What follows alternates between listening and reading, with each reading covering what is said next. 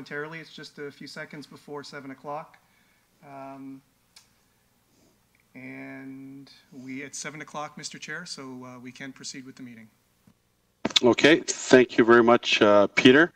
Good evening and welcome to our virtual meeting of Brampton's Planning and Development Committee.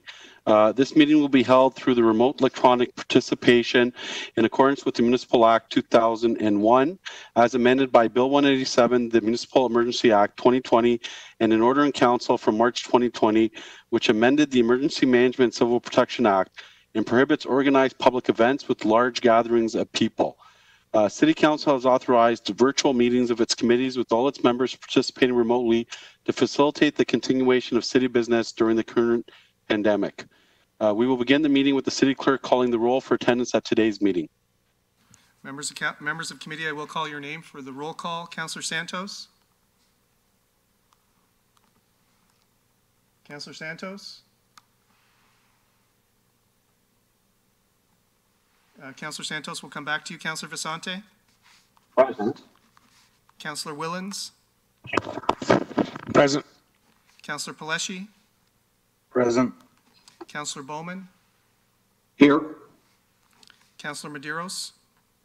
Here. Councillor Williams? I'm here. Councillor Fortini? I'm here. Thank you, Peter. Councillor Singh? I'm here. Thank you, Peter. Councillor Dillon has indicated he'll be absent from tonight's meeting. Councillor Santos, are you here? I did see the chat function that you are there. I know you're having some connection issues, so please confirm when you're present and we'll mark your attendance at that time. So I'll throw it back to you, Mr. Chair. Thank you very much, City Clerk. Our next item is approval of the agenda. I will ask the clerk to first review the changes to the agenda since its publication of the proposed consolidated agenda on Friday evening. So, Mr. Chair, there was a proposed consolidated agenda that was published on Friday, and since then there were some additional changes. Of note are a number of updates to delegations. It's on the screen before you. So in regard to item 5.4, delegations on the conceptual land use plan for Heritage Heights secondary plan, there are 8 delegations in total.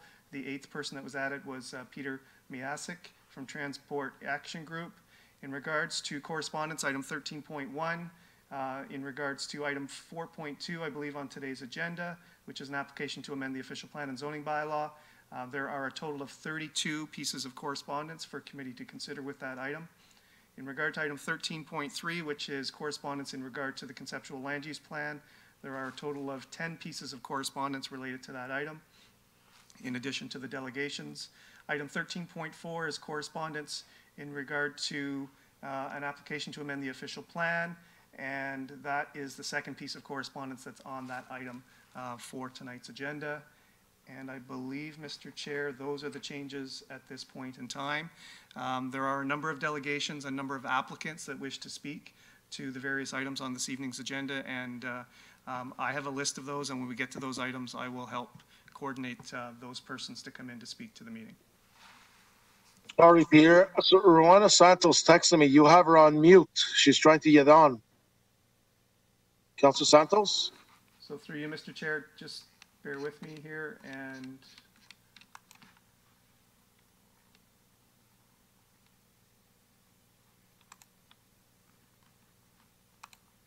there, Councillor Santos, can you? I am here. Can you hear me? Yes, we can. Thank you. Oh, thank goodness. I am here, and I have one item to add on the agenda. Okay, thank you, Councillor Santos. I've reached that point where does any member wish to add a business item to today's meeting? And I'll go right to you, Councillor Santos. Thank you. I wish to add the item of the development on William Street in Ward 1. Okay, and that's a proposed item report titled Habitat for Humanity GTA. Perfect. Thank you. Thank you very much. And that coincides with proposed item 5.5. Do any other councillors have any proposed business items for today? Through you, Mr. Chair, I just wish to point out, listed on today's agenda was delegation item 5.1 from Jotvinder Sodhi and I think 3 or 4 additional individuals. There's been a request to withdraw that delegation today. They're going to be submitting a delegation request to a future meeting in September. So 5.1 Okay. would be withdrawn. Okay, so as noted, thank you very much. So I do have a motion moved by Councillor Willens to approve the agenda today, that the agenda for the regular Planning and Development Committee meeting of July 27th be approved. I will ask, is there anyone opposed to this motion? Otherwise, your vote will count in the affirmative. Thank you. There are no objections, so the motion carries. As we all continue to cope with the ongoing COVID-19 pandemic and recovery, the Planning and Development Committee will proceed by conducting virtual meetings to support physical distancing and comply with business gathering restrictions while ensuring the business of the municipality can continue. In-person attendance at this meeting is severely restricted at this time. Members and most staff are participating electronically in the meeting. The public can still access and participate in the meeting by a few measures.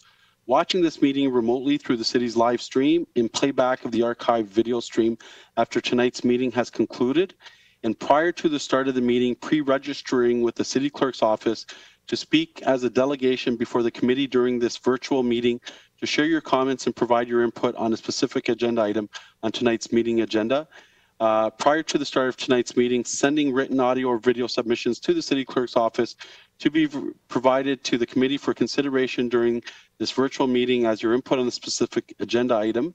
During tonight's meeting, submitting questions about the agenda business and recommendations made by committee tonight by emailing the city clerk's office at cityclerksoffice@brampton.ca with your question, which may be read in the public record during the public question period sections on today's agenda.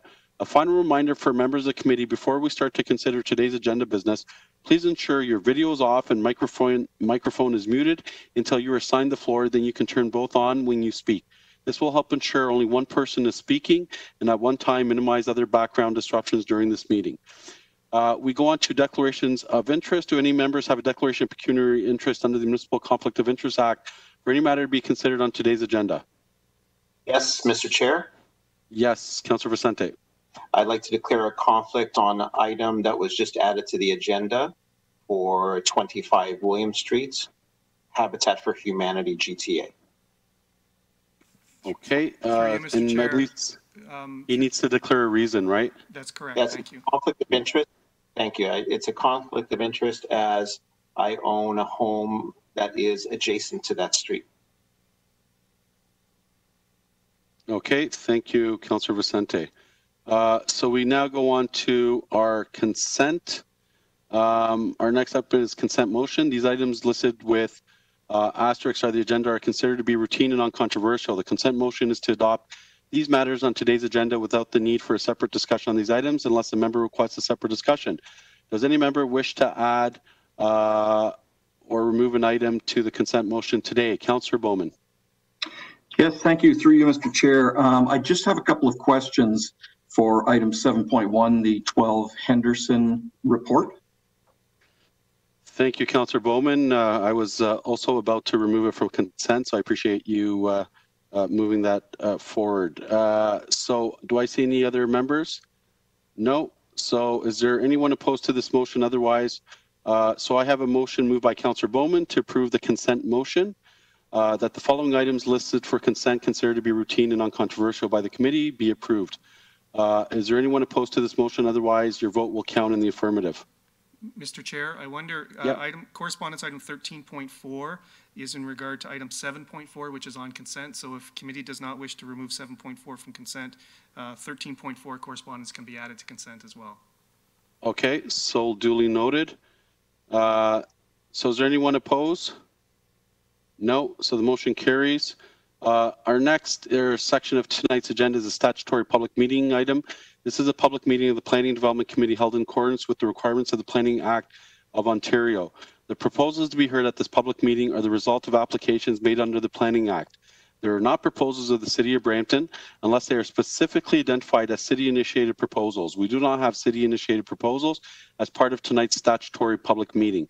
The intent of this public meeting is to receive submissions from the public regarding these proposals. Given we may have persons watching this meeting through the city's live stream, we will have present in each of the three proposals subject to a statutory public meeting unless committee decides otherwise. After receiving any pre-registered delegations, members of the committee may ask questions for clarification but will not engage in debate on the proposal at this time. Committee consideration of the proposal will occur at a future meeting when planning staff bring forward the final recommendation report on each proposal.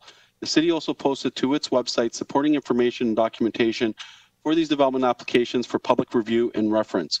We will now proceed to consider the 3 items on this evening's statutory public meeting agenda. After consideration of these public meeting items, committee will deal with the balance of the agenda items. So our first one is 4.1, staff report regarding application to amend the official plan, secondary plan and zoning bylaw. Regarding a 5-story building housing 70 assisted living independent living units and 2-story medical.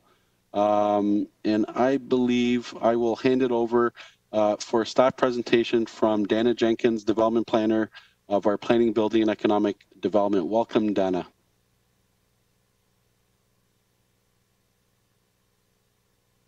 Thank you, Mr. Chairman. Can you hear me? Yep. Good evening, Mr. Chairman, members of committee, staff, and members of the public. My name is Dana Jenkins, and I'm the planner assigned to process this application. The purpose of the meeting is to get public input on the proposal filed by CanDevCon Limited on behalf of Chacon Retirement Village Incorporated. Next slide, please. The subject property is located within Ward 8 in the eastern central part of the city. The parcel is approximately 1.38 hectares or 3.41 acres in size and is located on the west side of Goreway Drive and south of Casanova Road. Property, which is outlined here in blue, currently has a single detached dwelling with an access point on Goreway Road at the southerly portion of the site. There are valley lands and open space adjacent to the property, and beyond that, industrial use to the west and residential. Please. The applicant proposes an amendment to the official plan, and the zoning bylaw to permit a phased retirement community consisting of 1 5-story retirement home with 70 assistant and independent living units, 1 2-story ancillary commercial building to include medical office, pharmacy, and convenience uses, 1 5-story seniors condominium building with 60 2-bedroom units, and a total of 121 parking spaces, including 9 accessible spaces. Please. The slide shows the concept plan superimposed on the air photo. Goreway Drive is shown on the far right, and in the proposed order of phased development are the 5-story retirement unit building at the north end of the site. After that, the 2-story building closest to Goreway Drive, accommodating non-residential uses. And then the 5-story seniors condominium building on the west side of the property, furthest from Goreway Drive. Please. Subject property is designated as state residential and open space in the official plan. The open space portion is at the northeastern portion of the property. Slide, please. Located within the Goreway Drive corridor secondary plan, the site is designated in state residential intended for low density and low intensity development, and the maximum building height within the estate residential designation is 3 stories. Slide, please. The current zoning of the lands are agricultural. Next slide, please. The applicant proposes to redesignate the lands from state residential to residential in the official plan. Please. The applicant proposes to amend the Goreway Drive corridor secondary plan, redesignate the subject lands from estate residential to institutional special policy area 5 within the Goreway Drive corridor secondary plan, with the proposed institutional designation to include residential and ancillary commercial uses to serve the immediate resident population. Slide, please. The applicant proposes the following amendments to the zoning bylaw: to permit a residential, institutional, and associated commercial uses on the subject lands, to permit a maximum building height of 5 stories, to permit a maximum number of apartment dwelling units of 200, to permit a maximum building coverage of 25%, to require a minimum number of parking spaces of 120.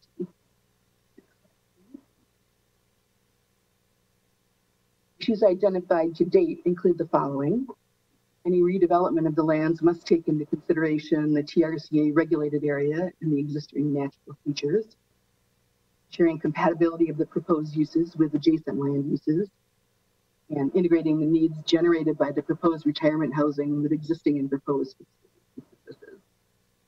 Slide, please. This slide identifies the legislation and regulations which will be used to evaluate the development proposal. These include the Ontario Planning Act, provincial policy statement, the growth plan for the Golden Horseshoe, Belt Plan, the Region of Peel official plan, the City of Brampton official plan, and design guidelines. Please. It's an overview of where we are in the processing of the application. Notice of the complete application was issued on May 7th, 2020. The application was circulated and the public meeting notice was issued on July 3rd for this evening's July 27 meeting. Going forward, staff will collect all public feedback and technical and other review comments from agencies and departments and prepare a recommendation report for decision by council, after which there will be an appeal period for that decision. Next slide, please. This final slide shows that the information report, as well as this evening's presentation, can be found on the city's website at www.brampton.ca on the meetings and agendas page. Contact information for me, the staff planner for the city, is noted here, along with the contact information for Eric Mertzu, the owner's agent from CanDevCon. Concludes my presentation. Thank you, Mr. Chairman. Thank you very much. I believe now, in terms of, do we have speakers, City Clerk? Through you, Mr. Chair, we do not have any public delegations or correspondence. A representative from the applicant, Herge Johal, is present should there be any questions from committee. Okay, thank you. Do any members have any questions at this time? Okay, no. So I have a motion moved by Councillor Williams to approve the staff report recommendations. Was there any correspondence? My apologies, City Clerk. I do see here there was not, sorry. Okay, yeah. So we have a approval by Councillor Williams, a motion to move by Councillor Williams to approve the staff report recommendations. Reads as follows: that the report titled Information Report Application to amend the official plan, secondary plan and zoning bylaw, Chicon Retirement Village Incorporated from Canefcon 9664 Goreway Drive to the Planning Development Committee meeting of July 27, 2020 be received, that the Planning Development Services staff be directed to report back to the Planning Development Committee with the results of the public meeting and a staff recommendation subsequent to the completion and the circulation of the application and comprehensive evaluation of the proposal. Is there anyone opposed to this motion? Otherwise, your vote will count in the affirmative. Thank you. There are no objections, so the motion carries. Statutory public meeting for this item is now adjourned. So we move on to our next one, which is 4.2 regarding application to amend the official plan zoning bylaw, retirement community with the 12-story towers with 3-story podium wings housing a total of 518 retirement home suites and senior apartments, a 1-story main street connecting the phases and providing ancillary personal service, dining, medical, Shelgull Villages, Wellings Planning Consultant, 425 Great Lakes Drive, Ward 9. And I believe it's over to you again, Dana Jenkins, our development planner for planning, building, and economic development. Welcome, Dana. Thank you, Mr. Chairman. You can hear me again? Yep. Thank you. Good evening, Mr. Chairman, members of committee, staff, and members of the public. My name is Dana Jenkins. I'm the planner assigned to process and review this application. The purpose of this meeting is to provide information to the public and to seek feedback on the application filed by Wellings Planning Consultants Incorporated on behalf of Schlegel Villages Incorporated. Next slide, please. The site is located in the north central part of the city at the southeast corner of Sandalwood Parkway East and Great Lakes Drive. Property is municipally known as 425 Great Lakes Drive. Slide, please. The site is approximately 2.85 hectares or 7.04 acres with frontage along Great Lakes Drive of 186 meters or 610 feet and along Sandalwood Parkway East of 126 meters or 413 feet. There is currently a 120-bed long-term care facility located on the southern portion of the property. There are residential uses to the north and to the southwest of the site, service station, car wash, and convenience store to the west across Great Lakes Drive, public secondary school adjacent to the south, and to the east are recreational uses, including cricket grounds and soccer center. Highway 410 is accessible to the west. Next slide, please. The proposal in summary is to amend the official plan and the zoning bylaw to permit a phased retirement community. Next slide, please. The official plan designates the property as residential, which permits retirement housing. The official plan also includes a policy that will be limited to 4 stories outside of designated intensification areas. Slide, please. The site is located within the Springdale Secondary Plan, designated institutional and special site area 4, intended for nursing home, retirement home, apartment dwelling purposes, and ancillary uses. Slide, please. The current zoning of the property is institutional 2, special section 1067. Slide, please. The physical components of the proposed phased retirement community are 2 12-story towers with 3-story podium wings, a total of 518 retirement homes, suites, and seniors apartments, a 1-story Main Street building connecting the phases and providing ancillary personal service, dining, medical, and recreational uses, a total of 316 new parking spaces, including surface parking and 2 levels of underground parking. Slide, please. This slide shows a bird's eye view of the proposed development looking south. Slide, please. Here are several images of the proposed development prepared by the applicant to illustrate the views at street level. Next slide, please. The applicant proposes the following amendment to the official plan: to permit a maximum building height of 12 stories to facilitate an integrated seniors development. The development will consist of 3 interconnected buildings providing long-term care beds, retirement home suites, and seniors apartment units, along with associated amenities and services. The applicant's proposed amendment to the zoning bylaw includes the following amendments to the current plan: to permit a maximum building height of 12 stories rather than the current 5 and 7 stories allowed, to permit a maximum number of apartment dwelling units of 138 rather than the current maximum of 60, to permit a minimum setback from the property line of 5 meters rather than the current 6 meters, and to permit a parking ratio of 1.25 spaces per apartment dwelling unit, including 0.25 visitor spaces per unit. Next slide, please. Issues to be evaluated include the compatibility of the proposed built form, including density and building heights, with the surrounding land uses, compatibility of the proposed housing types and the associated services to be provided with the development. Slide, please. This slide provides a summary of the planning framework within which the application will be evaluated.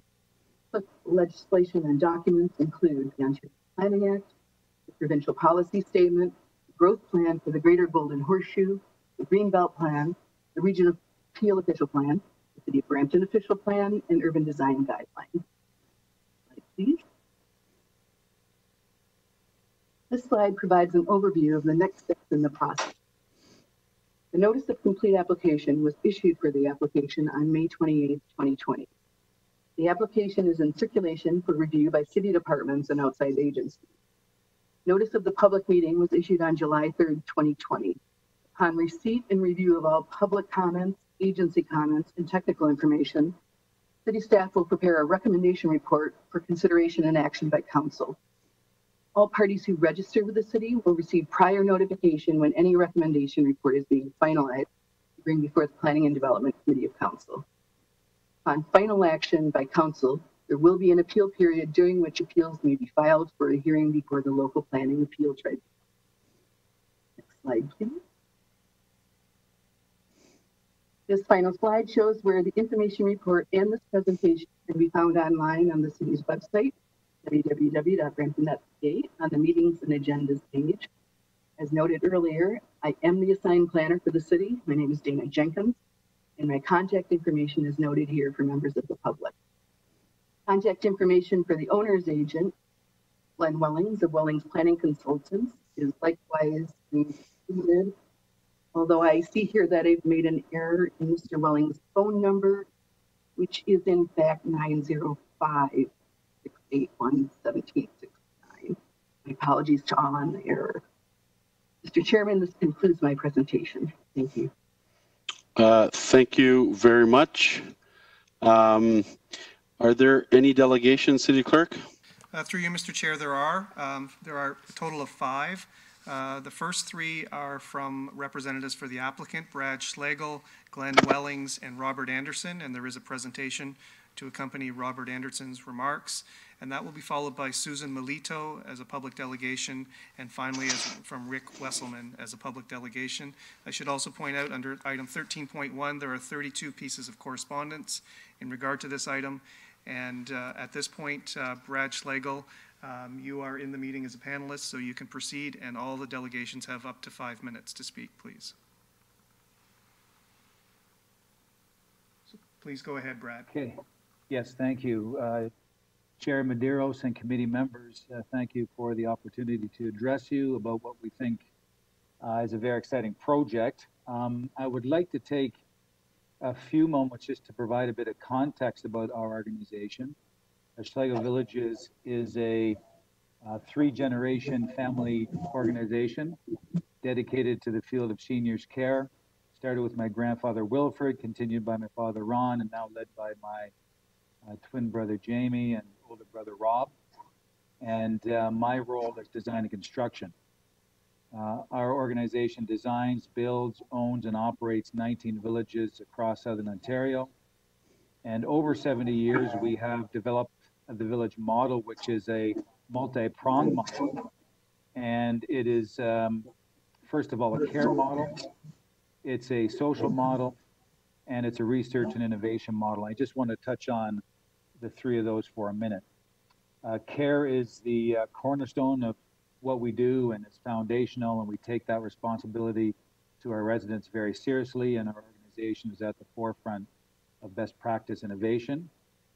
We also offer a continuum of care where we provide many different levels of care to meet the needs and future needs of our residents, and this allows our residents to stay within the village where they have established relationships and receive the care they need despite their evolving health status. It also importantly allows couples to stay together in the village despite often significantly different care requirements. We offer various levels of support through our independent seniors apartments, our retirement apartments, our assisted care neighborhood to support people living with physical frailty, our memory care neighborhood, which provides specialized support to people living with all forms of dementia, and our retirement suites, and finally our long-term care neighborhoods.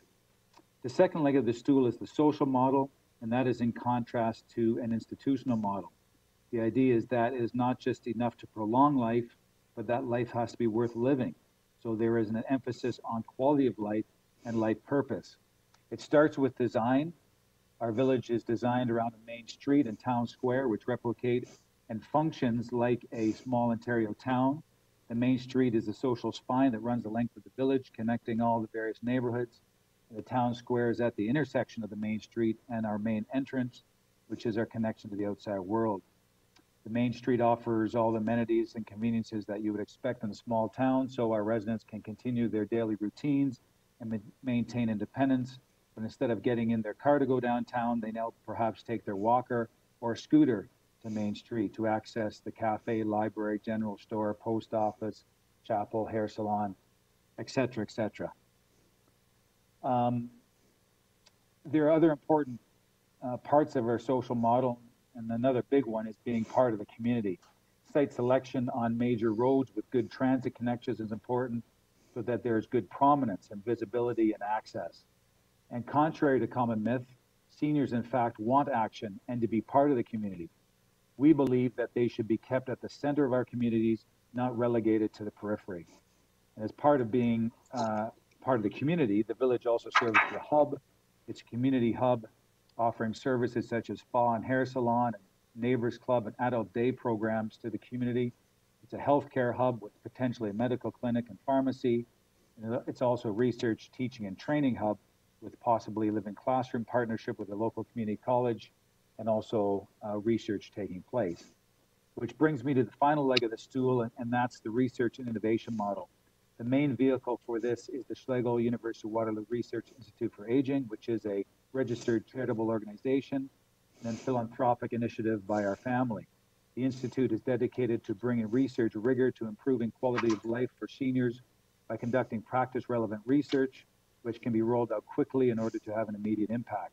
We fund PhD research chairs, currently 10 and growing, and fund 26 PhD research scientists to conduct research in many different areas of aging in order to inform best practice, to integrate into training of healthcare workers, to inform public policy, and to direct future research. Lots more can be said about that, but I'll leave it at that for now. So that brings me to the Village of Sandoval Park and the specific topic of today. The long-term care home has been proudly serving the community for almost 20 years now, and we are excited about finally bringing the complete village continuum to the seniors of the Brampton area. Building our villages in phases is typical, and 2 future retirement home phases, in addition to the long-term care home, were always contemplated on this site. There are several reasons for proposing an increase in the size of the Village of Sandoval Park. One, there continues to be an increase in the need for seniors care and seniors housing in the province and in the region of Peel, and we are attempting to meet at least some of that need. Number 2, we also found that many seniors in other communities have preferred our model of a continuum of care within a village design and found it to be an attractive choice in which to live and receive necessary supports. Additionally, housing affordability is an issue across the province, and building more suites will help to reduce the cost per suite and make them more affordable for seniors needing this type of accommodation. And I would also like to add that providing more density at this location is in keeping with the intent and priorities of the Ontario Provincial Policy Statement and Growth Plan and the Region of Peel Official Plan, and Glenn Willings will speak a bit more to that in a minute. So one other thing I just want to make clear is that the future proposed phases for retirement home accommodation is for retirement home accommodation, not for general market. Just like the existing long-term care is licensed under the Ontario Ministry of Long-Term Care, the 2 future phases will be fully licensed under the Ontario Retirement Home Regulatory Authority, and all the suites will be marketed exclusively to seniors. The average age of residents living in our other similar retirement homes is slightly over 84 years old. Very few drive regularly, and we have 0 instances of young families living with us. This type of accommodation and price point simply does not make sense for someone who does not require our support and care services. And finally, I would like to indicate that due to COVID-19, we were unable to hold a neighborhood information session like we typically do in more normal circumstances. This is too bad because we find that most answers to the questions that our neighbors have can be provided in that forum. Unfortunately, and despite reaching out to management at Rosedale Village across the street, arranging an info session was simply not possible given the current circumstances. I would, however, like to say that we will gladly respond to any questions that people may have after tonight's meeting, and will encourage them to reach out to Glenn Wellings, and he will ensure that more information is provided. So I would like to close by saying Schlegel Villages and the Village of Sandoval Park look forward to working with this committee, municipal staff, and our neighbors to address all reasonable concerns and to bring this much needed project to fruition. Thank you. Through you, Mr. Chair, the next speaker is Glenn Wellings. Glenn, please go ahead. Good evening, Mr. Chairman, committee members, and ladies and gentlemen of the public and city staff. My name is Glenn Wellings. I am planning consultant for Schlegel Villages, and I have consulted for Schlegel Villages for a number of years on various projects. Since 2003, when the long-term care facility was first constructed on the subject property, much has changed in planning since that time. Provincial policy has evolved with the introduction of the growth plan, and there have been various iterations of the provincial policy statement. The growth plan is a significant policy document first introduced in 2006 and subsequently updated in 2017 and more recently in 2019, whereas the provincial policy statement was more recently updated back in May of this year, May 2020. Those planning documents, the growth plan and provincial policy statement, each provide a number of key policy directives which do inform the proposed project by Schlegel Villages. Strong emphasis is placed on the development of complete communities. And as Brad mentioned, the intent all along has been to supplement the long-term care facility with a retirement home component. So complete communities, as well as accommodating special needs housing with a range and mix of housing options, including options for housing for seniors, as well as placing a higher priority on intensification and creating transit supportive development. The policy documents also emphasize optimization of development and making more efficient use of land and infrastructure, especially within the built boundary. The subject lands are within the built boundary. And in my opinion, this proposal checks off a number of those boxes in terms of provincial policy. The Region Appeal Official Plan, implements provincial policy and contains many of the key policies that would support the application. The policies of the regional plan recognize an aging population and also recognize associated housing needs that go along with an aging demographic. The city official plan similarly contains several policies supportive of seniors. The city has considered age-friendly planning and has also conducted a comprehensive seniors housing study.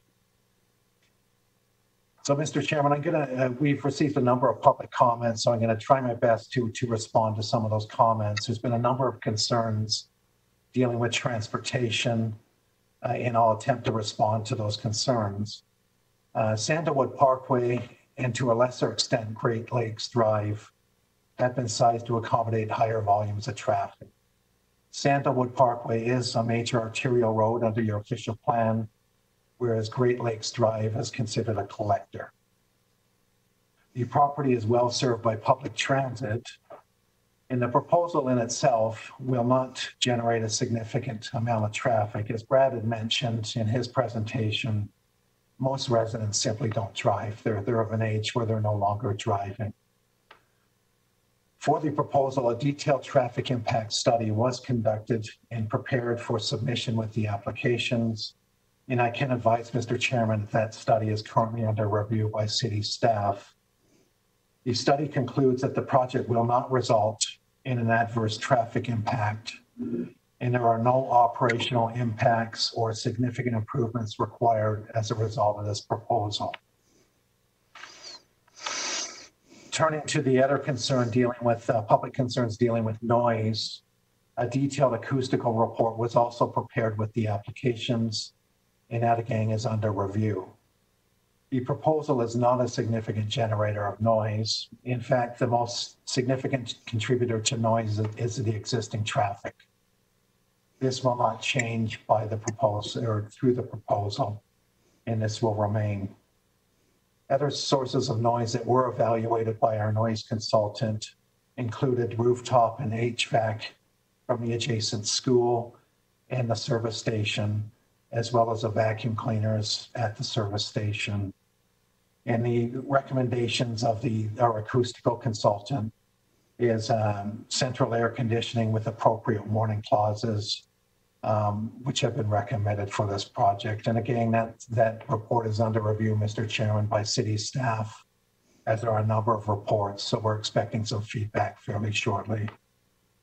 So, Mr. Chairman, I'm happy to answer any questions, and I'm happy to turn things over to the project architect, Mr. Anderson. Thank you.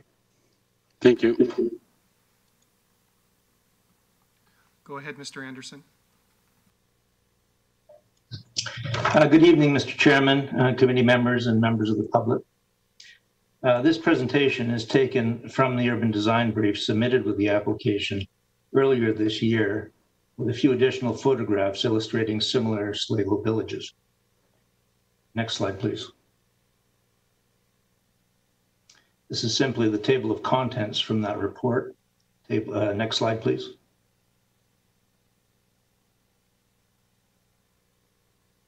This image illustrates the community context around the village that most of you are already very well familiar with. The Schlegel family purchased the site 20-odd years ago and opened the long-term care residence in 2003 with a plan to add a retirement home residence in 2 future phases. Master plan for the site was approved at that time, and a key principle in choosing the locations was its proximity to the surrounding residential community. As Brad pointed out, the Schlegels believe in buildings where seniors have the opportunity to be in community with their families, near schools, religious institutions, sports fields, and shops, in order to integrate and invigorate the social aspects of the village. Next slide, please.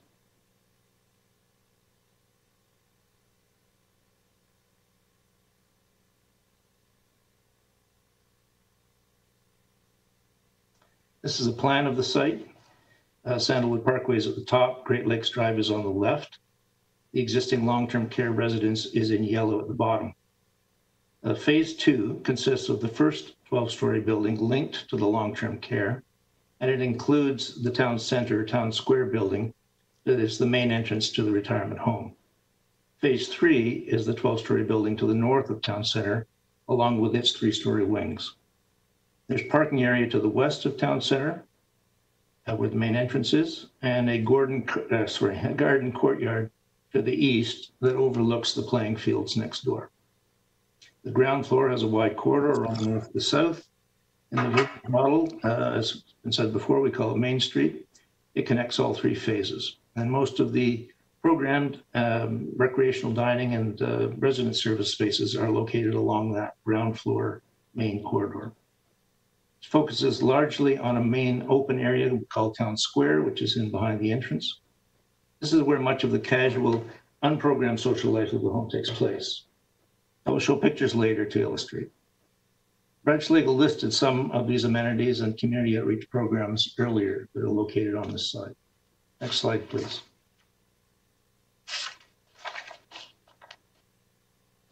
The site is well located to public transit for residents, staff, and visitors, with 3 bus routes stopping opposite the main entrance.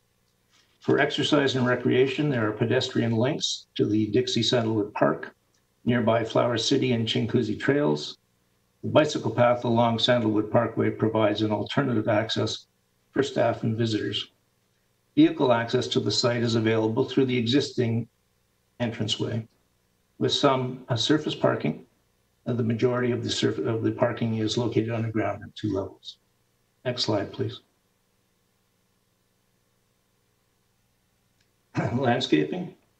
The plan calls for planting along Great Lakes Drive and Sandalwood Parkway to enhance the street edge. The east-west wings of the ground floor in both Phase 2 and Phase 3 are residential suites, each with a direct access to their own small patio with landscape planting, and connected to a barrier-free walkway that runs around the perimeter of the retirement home. The main courtyard to the east of Town Square is fully landscaped, including lawns, seasonal planter beds, a gazebo shade structure, common area patio, and a koi pond. The areas next to the main entrance and the dining rooms are fully landscaped, and the windows along these Main Street rooms are set low to the ground so that this landscaping can be enjoyed from the interior throughout the seasons. Next slide, please.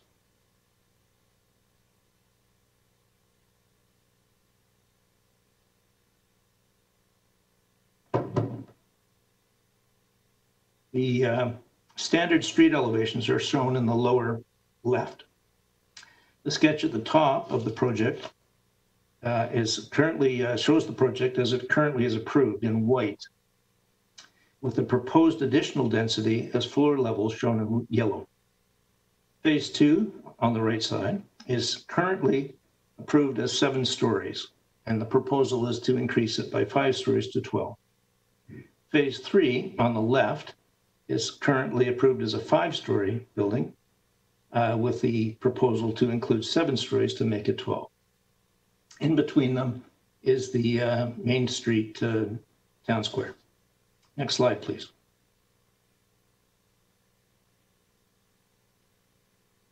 The next 2 slides illustrate the project in perspective view. First, at the top, the main entrance is shown linked by pedestrian path to the existing transit stop located on Great Lakes Drive. And below, a view from the intersection of Sandalwood Parkway and Great Lakes Drive. The gateway features on the lower to the right-hand side. Next slide, please.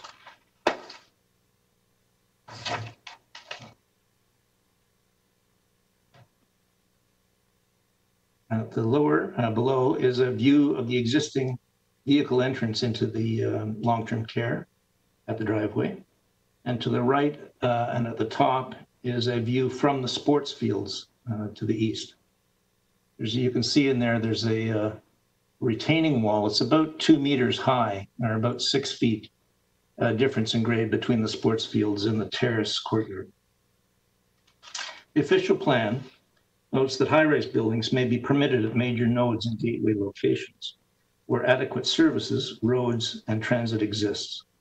We believe this site, located just east of Highway 410, is an appropriate gateway building location. Next slide, please. Shadow study. The top 2 images show the summer solstice at 9:30 in the morning and at 12:30 in the afternoon. And the shadows at this time of year do not impact across the street at the Rosedale Community Homes. The middle 2 images show the spring and fall equinoxes at the same hours. Shadows extend to the closest Rosedale neighbors' properties, but is gone by 11 a.m. or so. Impact on individual properties is approximately 1.5 hours during this time period. The bottom 2 images show the winter solstice, also at the same hours. Shadows extend across the Rosedale community, but are gone here by 12:30 in the early afternoon. Shadows cover a greater area in December for longer, but the effect on individual homes is for approximately 2 hours during this time period. At no time of the year do shadows impact the neighboring communities beyond 12:30 in the early afternoon. Next slide, please. This page deals with sustainability measures. Schlegels are very interested in sustainable design. There are many areas to improve sustainability in building. The project will apply for a Green Globes certification.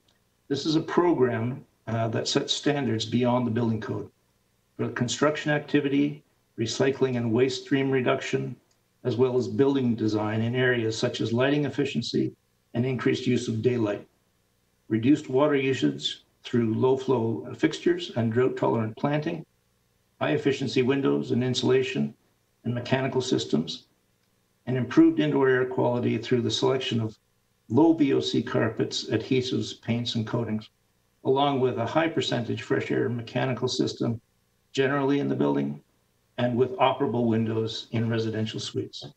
Next slide, please.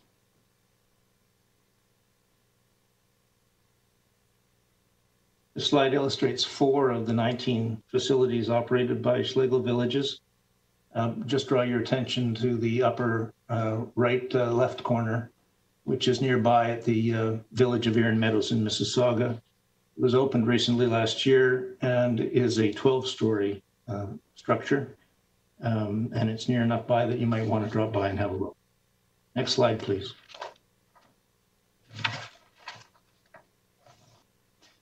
The next series are simply photographs illustrating the facilities. This is a typical main entrance at Town Square. Next slide, please. This is an exterior shot of a newly completed facility out in Whitby called Taunton Mills. The residents moved in here in December, and they're just finishing up the landscaping there now. Next slide, please. This is a typical gazebo of the type that you might find at Sandalwood in the courtyard. Next slide.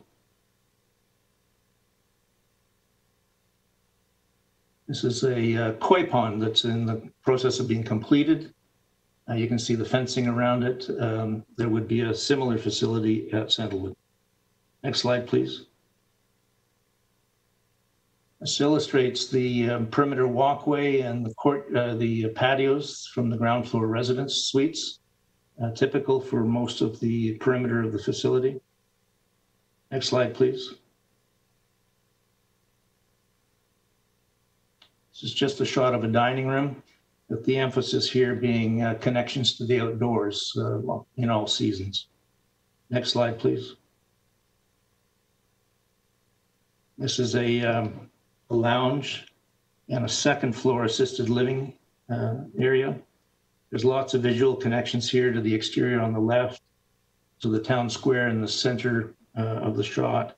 And if you look below in the right-hand side, you can see a connection down to Main Street where there's a young woman walking down the hallway there. Next slide, please.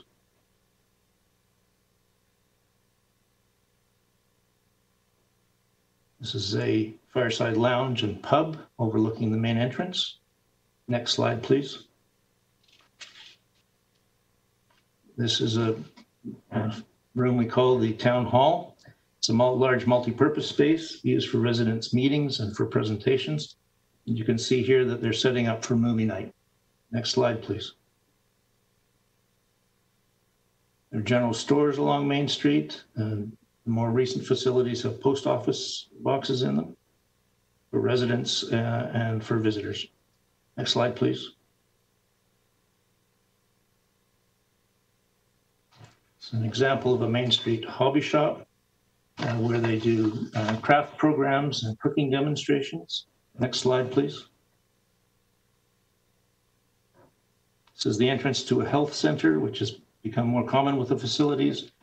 And in Sandalwood, the proposal is to have it located in the link between the long-term care, existing long-term care, and the phase 2 12-story tower.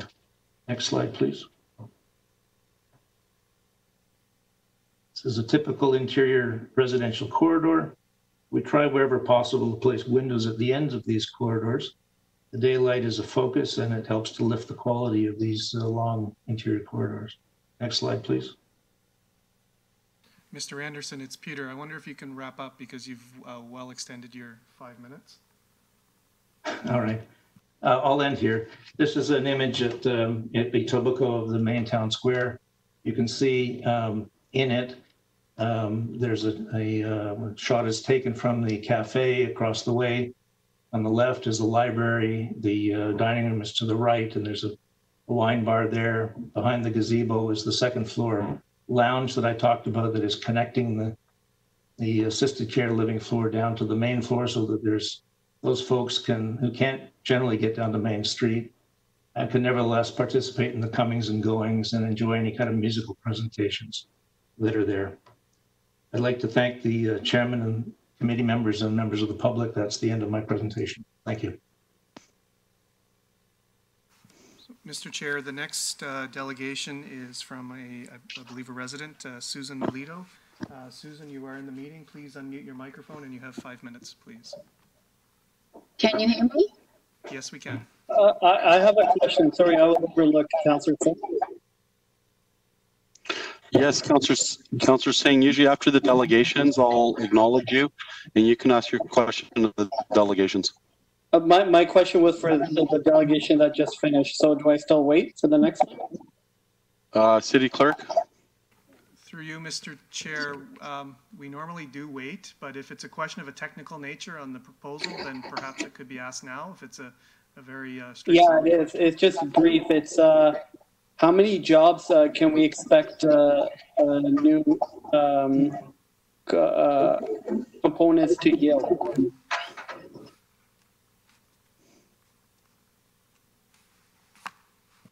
So, Mr. Anderson, can you answer that question about how many jobs the proposal is expected to generate?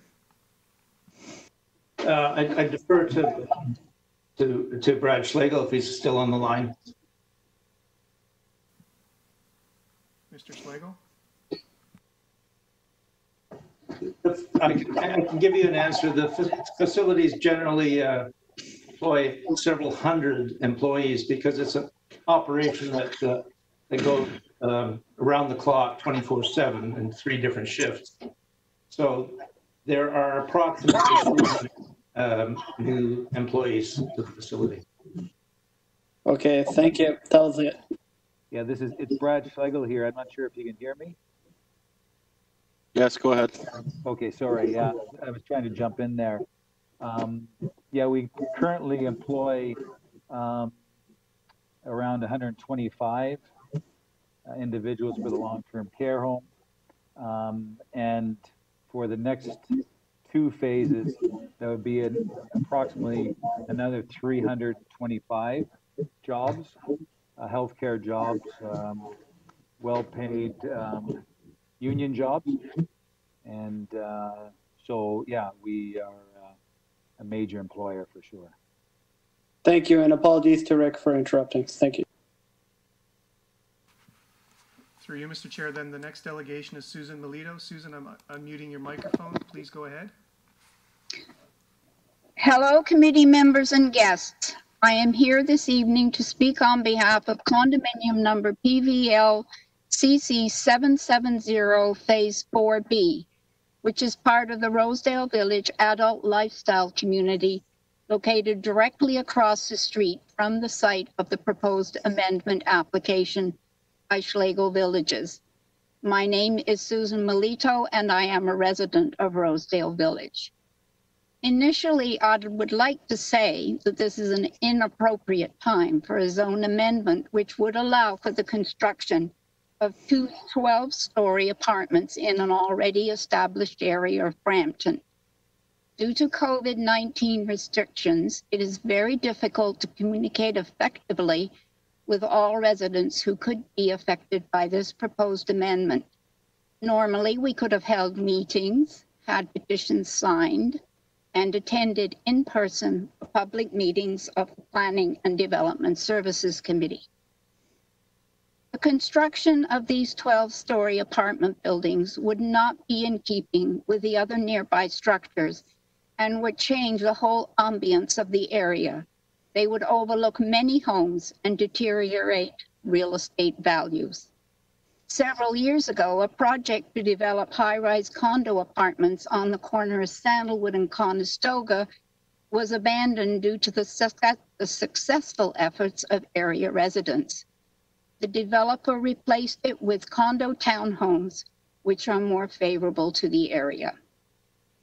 The addition of 512 retirement street suites and apartments and the traffic associated with the additional capacity would be significant in an area which already has high traffic volumes, due in part to Trinity Common, a large outdoor shopping center located just south of the proposed expansion.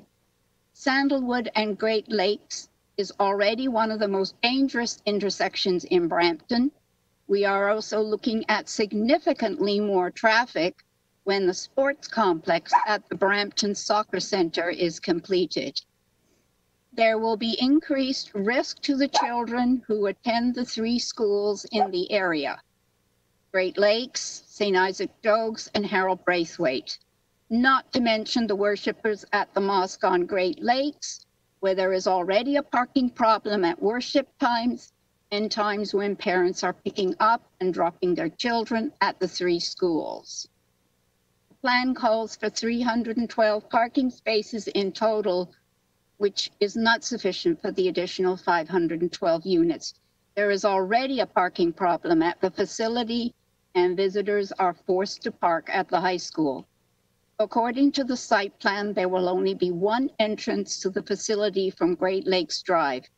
There could be a possibility of up to 800 people residing in the 2 towers, plus staff, all coming and going in vehicles. Will 1 entrance be enough? There is also concern around exclusivity of the 12-story buildings to senior residents. If the towers are not fully occupied by seniors, could they then be leased to other age groups? Most seniors have mobility issues, and the new buildings will be 12-story towers. In case of a fire in the building or an explosion at the gas station directly across the street, seniors cannot be evacuated safely from 12-story towers. The operation of for-profit retirement and long-term care facilities is already under scrutiny during this pandemic.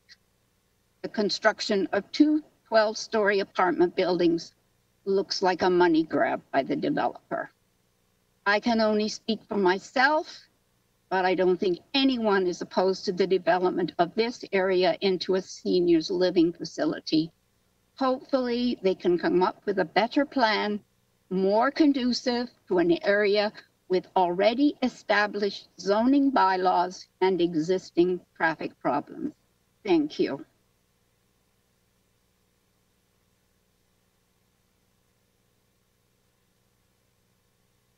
Thank you. The next and final delegation is from Rick Wesselman. Mr. Wesselman, please proceed. Good evening, Chairman Medeiros, councillors and staff. Thank you for this opportunity to add some more color to the Villages of Rosedale formal written response regarding the application of Schlegel Villages for an official plan amendment and a zoning change to the lands known as 45 Great Lakes Drive.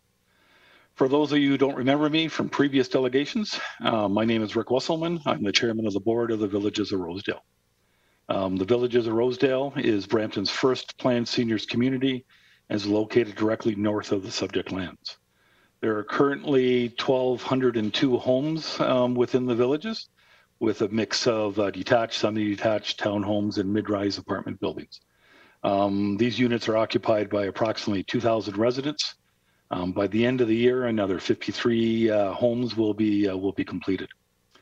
The developer plans on constructing an additional 298 detached or townhome units with the final population anticipated to be approximately 2,600 residents.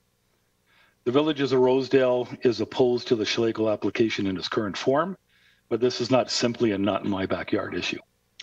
As a planned seniors community, we acknowledge the need for more quality senior housing within the city and have watched with interest as the city developed its seniors housing study that culminated in last year's report. We also anticipate that the development of the independent living, assisted living, and long-term care facilities in such close proximity will provide a wonderful opportunity to Rosedale residents who are no longer able to live within their current homes. The first model homes within the Villages of Rosedale were constructed some 27 years ago, and since 1993, there's been an understanding as to the character and density of the surrounding community. This understanding was ratified in 2003 with the existing OPA and zoning bylaw. The Villages of Rosedale believes that the policies detailed in the provincial policy statements, the growth plan for the Greater Golden Horseshoe, the Region of Peel Official Plan, and the City of Brampton Plan do not fit the long-standing character of the neighborhood. The Villages of Rosedale are opposed to the extreme densification of the present application for the following reasons. So aside from the apartment buildings currently in Rosedale, which themselves were subject to heavy scrutiny at the time for being just 3 stories, there is nothing in the surrounding community that approaches the height of the proposed 12-story buildings. For 27 years, the homeowners within Rosedale have been purchasing with the awareness of the development standards for the community established by the OPA and zoning bylaw. The twin 12-story buildings will tower over residential properties in the villages, causing sun blockage and general loss of property enjoyment. The intersection at Sandalwood, Great Lakes, and Via Rosedale is already heavily congested. The addition of over 500 units in the proposed development, in combination with vehicular requirements of support staff and other commercial traffic, will only worsen the situation. The majority of the remaining units in Rosedale, 342 still to be occupied, are in close proximity of the lands. The completion of the villages may be delayed as a result of negative perceptions of the neighboring twin 12-story buildings if approved. The Villages of Rosedale, however, is prepared to support the development of a 5- and 7-story buildings as per the City of Brampton zoning bylaw versus the 12-story limit contemplated in the OPA, providing long-standing issues at the intersection of Sandalwood Parkway, Great Lakes, and Via Rosedale are addressed. These changes would not only benefit the seniors within Rosedale, but also the seniors and staff in the Schlegel Villages development. So the first of these being the intersection congestion. Traffic turning onto Sandalwood from Great Lakes already presents issues for Rosedale residents trying to exit the community. An advanced green light should be provided for traffic traveling south from via Rosedale. Second being speeding. Traffic rushing to and from the 410, it needs to be slowed down. Sandalwood in the vicinity of the intersection should be designated as a community safety zone with reduced speed limits and photo radar cameras installed. Third being safety. In the rush to get to Highway 410 and return home, vehicles continuously run the lights there and have caused many serious accidents. Red light cameras need to be installed at the intersection. Lastly, being noise. The Villages of Rosedale has had a petition into the City of Brampton for the replacement of the Dixie to via Rosedale noise wall, as is happening elsewhere in the city. The petition was initiated in November of 2018 and has been bounced around departments within the city, and at the moment appears to be stalled based on the requirement for an acoustic report. It was surprising as well as disappointing that to see that the city was already in possession of acoustic report prior to the petition being made. The report states that the homes along Sandalwood clearly exceed the 60 dBA threshold to qualify for the requirements outlined in the local improvement regulations and the City of Brampton's noise wall policy. Mr. Chairman, again, thank you for your time, and I'll be happy to answer any questions that you may have. Mr. Chair, that concludes the delegations for this item. Thank you very much. Councillor Singh, do you have another question, or was that from the previous request? That was for the previous request. Okay, thank you very much. As I don't see any further members of the committee, I do have a motion moved by Councillor Singh to approve the staff report recommendations and receive all related delegations and correspondence. That the report titled Information Report, Application to Amend the Official Plan and Zoning Bylaw from Shelgo Villages Incorporated, Wellings Planning Consultants Incorporated, 425 Great Lakes Drive, Ward 9, to the Planning Development Committee meeting of July 27, 2020 be received, and that Planning and Building Economic Development Services staff be directed to report back to the Planning and Development Committee with the results of the public meeting and a staff recommendation subsequent to the completion and circulation of the application, a comprehensive evaluation of the proposal, and that the delegation's correspondence be received. Is there anyone opposed to this motion? Otherwise, your vote will count in the affirmative. Thank you. There are no objections, so the motion carries. Statutory public meeting for this item is now adjourned. We go to item 4.3, application to amend zoning bylaw and draft subdivision, Glenshore and Investments, 5203 Old Castlemore Road, north of Castlemore Road and west of Highway 50. I hand it over now to Mark Michniak of Development Planner, Planning, Building and Economic Development. Welcome, Mark. Thank you, Mr. Chair. Good evening. Chair, committee members, staff, members of the public. My name is Mark Michniak, and I'm a planner assigned to process and review the subject application. The purpose of this public meeting is to provide information to the public and seek feedback on the application filed by MHBC Planning on behalf of Glenshore Investments Incorporated. Next slide, please. The subject property is located within Ward 10, the eastern part of Brampton. It is located north of Castlemore Road and west of Highway 50. Next slide. The applicant is proposing an industrial/commercial development. The applicant proposes the creation of 10 blocks of various sizes to accommodate a variety of business and industrial uses. The draft plan of subdivision is required to create the necessary lots and blocks for this development, and a zoning bylaw amendment will permit the proposed uses. Next slide. This map shows 240 meters of the proposed development. Owners of these properties would have received notice by direct mail with respect to the proposal. Notice was also provided in the Brampton Guardian newspaper and on the City of Brampton website. Next slide. Surrounding land uses include, to the north, across Old Castlemore Road, there are lands in agricultural use with single detached dwellings. To the east, Highway 50 runs along the entire length of the property, which marks the boundary with the City of Vaughan. Across Highway 50, there is a large warehouse facility and railway terminal. There is a gas station located in the southeast corner of the intersection with Castlemore Road. To the south, directly across Castlemore Road, there are vacant lands in agricultural use, and further south, there is an existing low-density residential neighborhood. To the west, there are vacant lands in agricultural use, and further west, there are single detached dwellings on estate-sized lots. Next slide, please.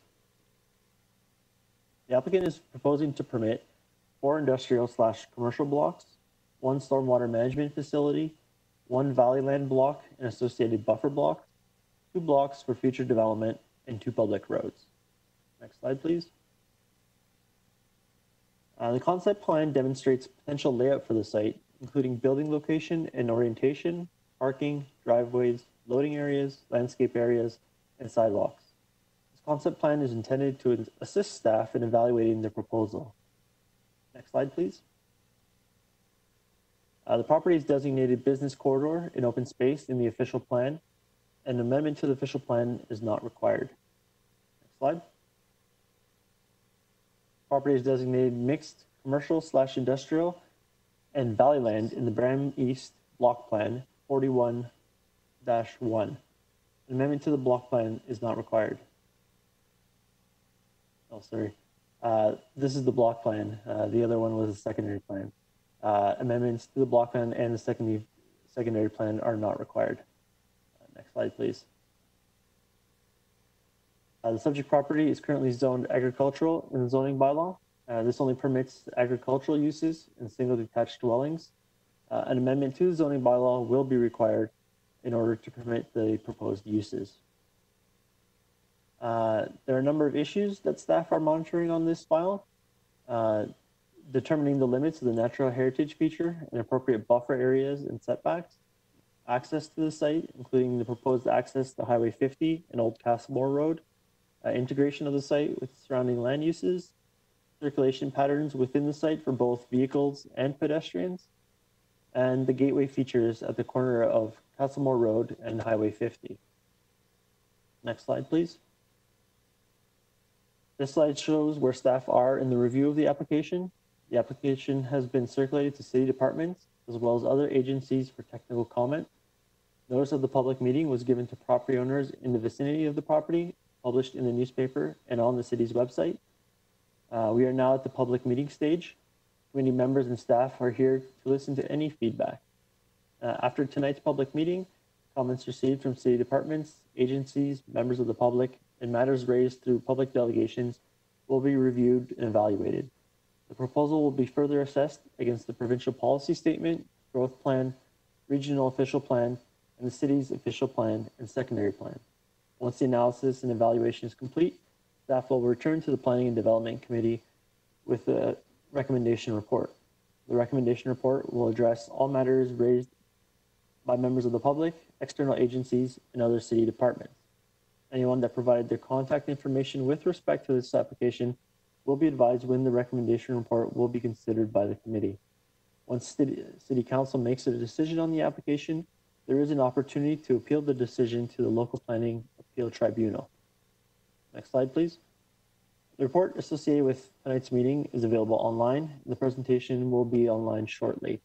Again, my name is Mark Mishniak, and my contact information is posted on the screen. Also on screen is contact information from the applicant, Oz Kamel of MHBC Planning. Thank you, and this concludes my presentation.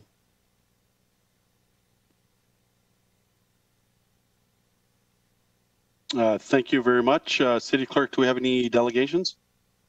Through you, Mr. Chair, we do not have any delegations. Melinda McElroy and Oz Kamel, on behalf of the applicant, are present in the event there are any questions. There is a pre-recorded presentation that the applicant has put together in the form of a video, and we will play that now for committee's information.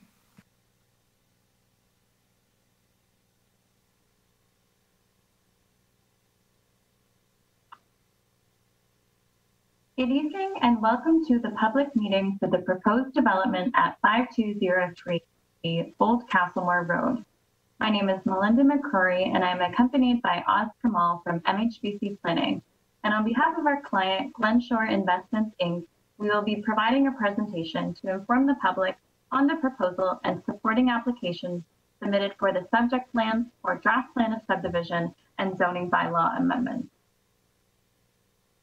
I will start by providing a brief overview of the policy and regulatory framework that has informed the design of the proposal. The subject lands are located within the employment area in the City of Brampton official plan and are specifically designated as business corridor and open space in Schedule A. The business corridor permits various employment uses, including industrial and commercial. The open space designation on the western portion of the subject lands represents the Valleyland and Watercourse corridor associated with Rainbow Creek. The subject lands are within the Brant East Secondary Plan area and are identified as mixed commercial industrial and Valleyland. Mixed commercial industrial lands are intended to attract a range of office, industrial, and commercial uses and shall be planned in accordance with the business corridor policies of the official plan. The City of Brampton zoning bylaw currently zones the subject land as agricultural land. The proposal. The draft plan of subdivision is shown here. As you can see, there are 4 development blocks proposed for industrial and commercial uses. The blocks fronting Castlemore Road are proposed to have commercial uses in closer proximity to the existing residential to the southwest, Block 1 and 4, and to act as a buffer to the industrial blocks proposed to the north, Block 2 and 3. There are 2 public roads proposed to serve the site, Street A and Street B. There is a stormwater management block central to the site, Block 6. There is a natural heritage block on the western limits of the property, which includes the lands associated with Rainbow Creek. This block is identified as open space, Block 7. Blocks 8, 9, and 9A represent the 10-meter buffer to this feature. These blocks will ultimately be conveyed to the city to ensure the long-term preservation of this feature. There are remnant pieces of land identified along the western limits that are outside of the required environmental buffer that are identified as future development blocks, Block 5 and 5A. The concept plan is shown here and provides more context with regards to the anticipated build-out of the future development. Approximate building footprints for 6 buildings along with drive aisles, parking, and landscaping are identified in the concept plan. The site has been designed to ensure large truck movements can be accommodated given the primarily industrial nature of the proposed subdivision. Appropriate landscaping is proposed in accordance with the secondary plan with 6-meter landscape buffers to provide screening along Highway 50 and a gateway feature at the southeast corner of the site. This is a concept for the purposes of the application, and any future development within the proposed block in the draft plan of subdivision would be subject to site plan approval. The zoning bylaw amendment is required to rezone the subject land from agricultural land to industrial business, or MBU, in order to bring the zone category into alignment with the official plan and secondary plan designations. It is also required to allow for site-specific permissions for additional permitted uses and variations to the standard zone regulations for lot width, setbacks, building height, landscaped open space, outside storage, lot area, lot coverage, and floor space index. It is our opinion that the plan of subdivision and zoning bylaw amendment conform with the applicable policy framework and serve to implement the intent of the official plan for the business corridor lands and secondary plan for mixed commercial industrial lands. The proposal will support continued employment and economic growth in the city of Brampton. Thank you for listening to our presentation this evening. We are happy to respond to any questions. Our contact information has also been included if there are any questions that arise following this meeting for those unable to attend the virtual session.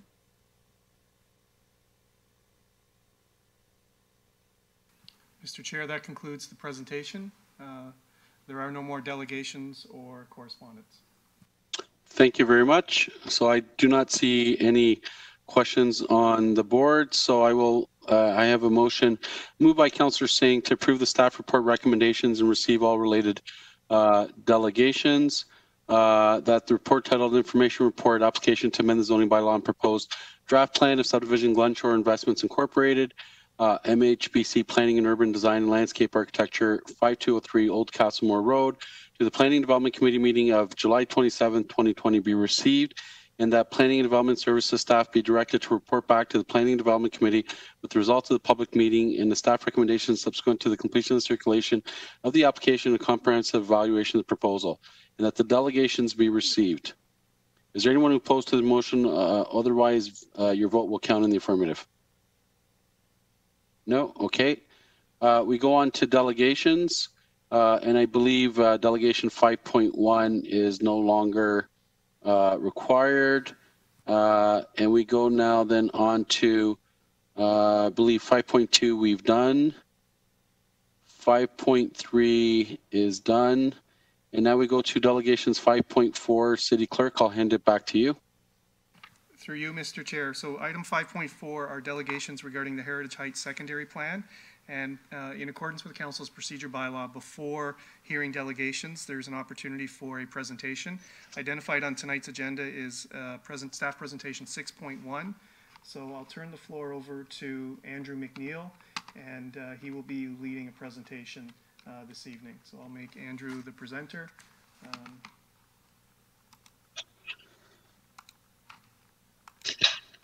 And after the staff presentation, there is, I believe, 8 delegations on this particular item.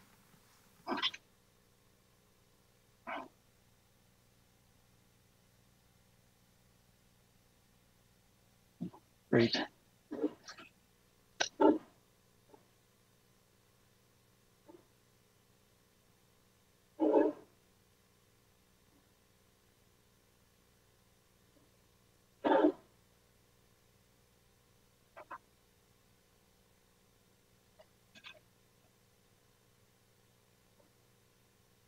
All right.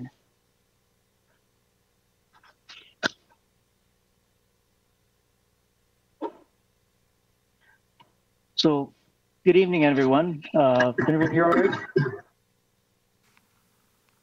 Yes, we can hear you, Bob. Okay, great. Thanks, Peter. So it's Bob Bierke, Director of Policy Planning. So I'm here with Andrew McNeil, who's the staff lead on the development of the Heritage Heights Secondary Plan, Anand Balram, Senior Policy Planner, as well as our consultants, Ian Lockwood from Tool Design and Andrea Astrodka, who is also from Tool Design. So I just wanted to give a brief introduction as we go through this. Andrew, you can advance the slides a couple. And just talk about, this is really really important moment for us. I think it's really a testament to what can be developed when we take a fresh approach to and a strong vision to looking at the development areas of the city, and really looking at the 2040 vision and how we can see that happen on the ground.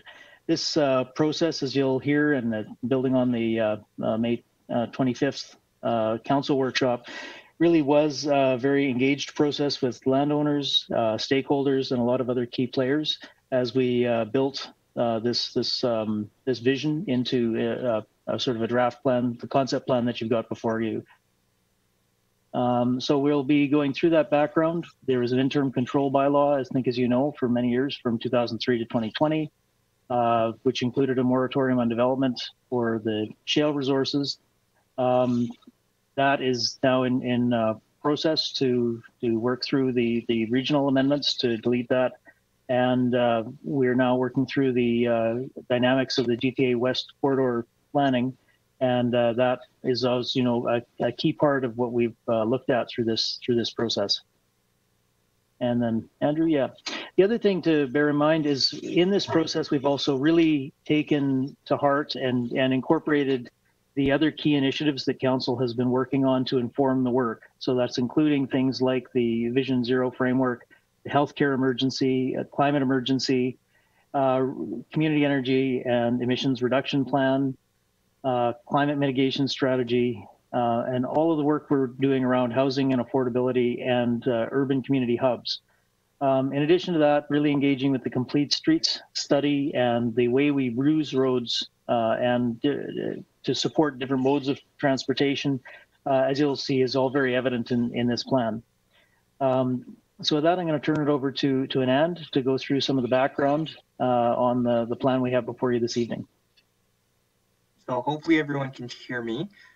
So Heritage Heights has been a notorious start-stop process with the City of Brampton's planning department since about the early 2000s. Recently, council directed staff to re-engage in the planning for this area, and as part of any good planning process, we held a charrette. So our first charrette informed phase one, which was a visioning portion for the project. It was held back in November of 2019 at Cassie Campbell, and this was really an opportunity to engage with residents, landowners, developers, and other stakeholders. As you can imagine, what we heard was not dissimilar to what we heard during the Brampton 2040 vision engagement.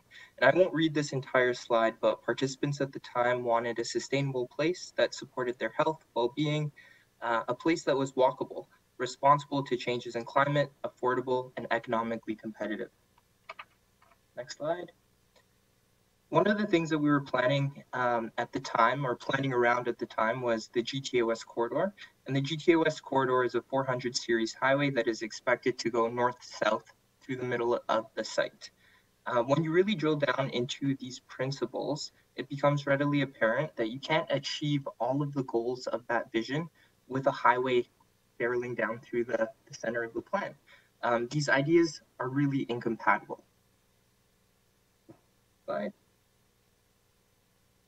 So recognizing that the highway was a constraint to development, we started phase two by trying to develop a transportation network that achieves the mobility goals of a highway, but doesn't sterilize as much land and represents the vision of what the stakeholders wanted to be more accurately. So the third phase was really our opportunity to put pen to paper, to really make the magic happen, so to speak. It was originally supposed to be held back in March, but as a result of COVID-19, staff had to re-strategize about how to engage. So we actually did a virtual charrette series, which was online and transformed what would normally be a 4 to 5 day process into a 4-week process. The 4 weeks actually gave us a great opportunity to become more intimate with a lot of the issues within the area, and every week focused on a different layer of the plan. So week one was really about open space in the environment, understanding which areas needed to be protected from an ecological perspective. Week two was about transportation and trying to prioritize active modes as well as transit, in addition to single occupancy vehicles as well as goods movement. Week three was about land uses and finding compatible land uses to achieve that vision, but was also an opportunity for us to explore densities and new population and employment targets for the area. Week four was our opportunity to bring all of those layers together to really help tell the story of what we wanted Heritage Heights to be in a more comprehensive way.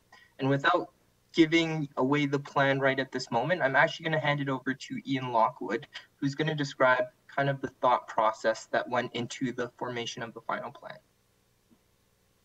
Hello, everybody. Chairman, City Council. Thank you for having us. Yes, week one was the open space layer. We looked at what Mother Nature provided and we tried to work with it. All these green corridors and water courses and so on. It provided a basic framework for the whole area. And we looked at neighborhood sizes. We looked at how blocks oriented. We started placing the schools in big open spaces and that kind of thing. And so that formed the basic framework of the plan. And then week two was about transportation, where we superimposed streets. And Nan kind of mentioned it kind of went in a series, but it was a little bit more iterative because we already had a clue on what direction we wanted to go in terms of land use. So we kind of revisited things, but basically we're looking at transportation, creating relationships with the streets, creating hierarchy, creating redundancy, creating a connected network. And you'll see how we decided to move away from the highway plan because of the destruction it would create through the center of the corridor and a barrier effect, and we'll go into more detail on that later. And we also talked about dealing with speeds to advance a lot of the health and Vision Zero goals of the city. Next slide. So we wanted a place where people could walk. We wanted a place where people could ride their bikes and access transit. We wanted to make the sustainable choices the easier choices. You can still use your car to do everything if you want to, but we're going to make it very enticing to follow the open space networks and the trails to get to transit, and so people can be part of the solution easily rather than being cumbersome. A long time ago, people thought that the Earth was in the center of the solar system and all the planets and the sun revolved around the Earth.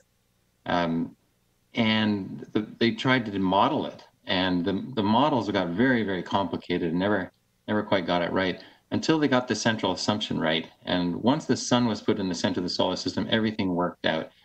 And so what we're talking about here is priority, what's the most important thing? And in city making, especially after World War II, we've been putting trucks and cars in the center of our solar system. Everything revolves around those.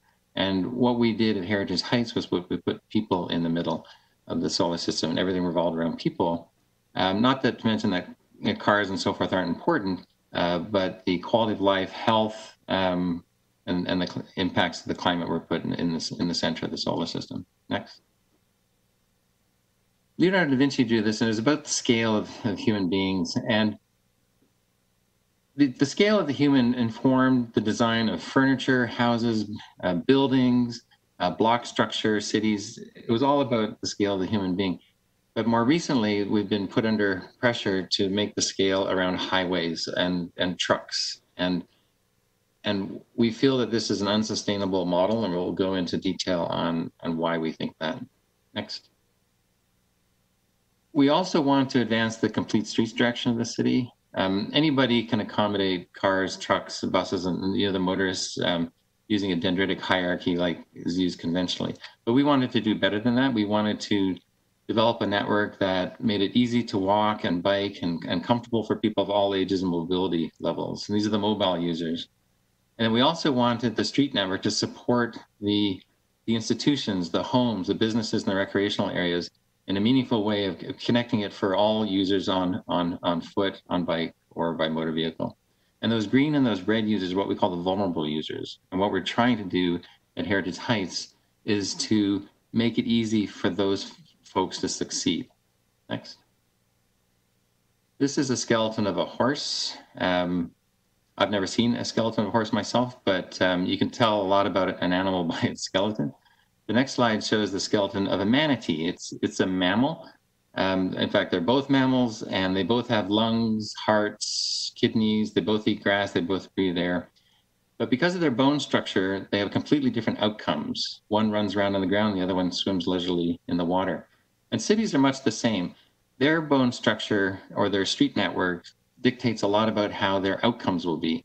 And the city on the left is highly walkable. There's great access to the public spaces. It's very legible. If there's a collision somewhere, it's probably a low speed collision.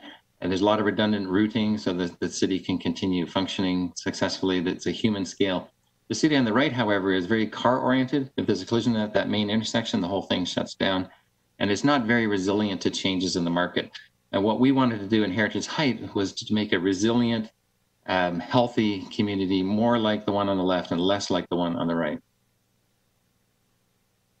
With a parallel network of streets in the cardinal directions, we can get smaller streets and carry more car traffic, but also carry pedestrians and cyclists and transit in a more effective way. And it's much easier to walk through a network of smaller streets like you'll find in places like Old Town Alexandria or older places, older parts of cities, rather than the really big suburban streets. And we just saw in a couple of the other presentations earlier this evening, how difficult it is to walk. Next slide.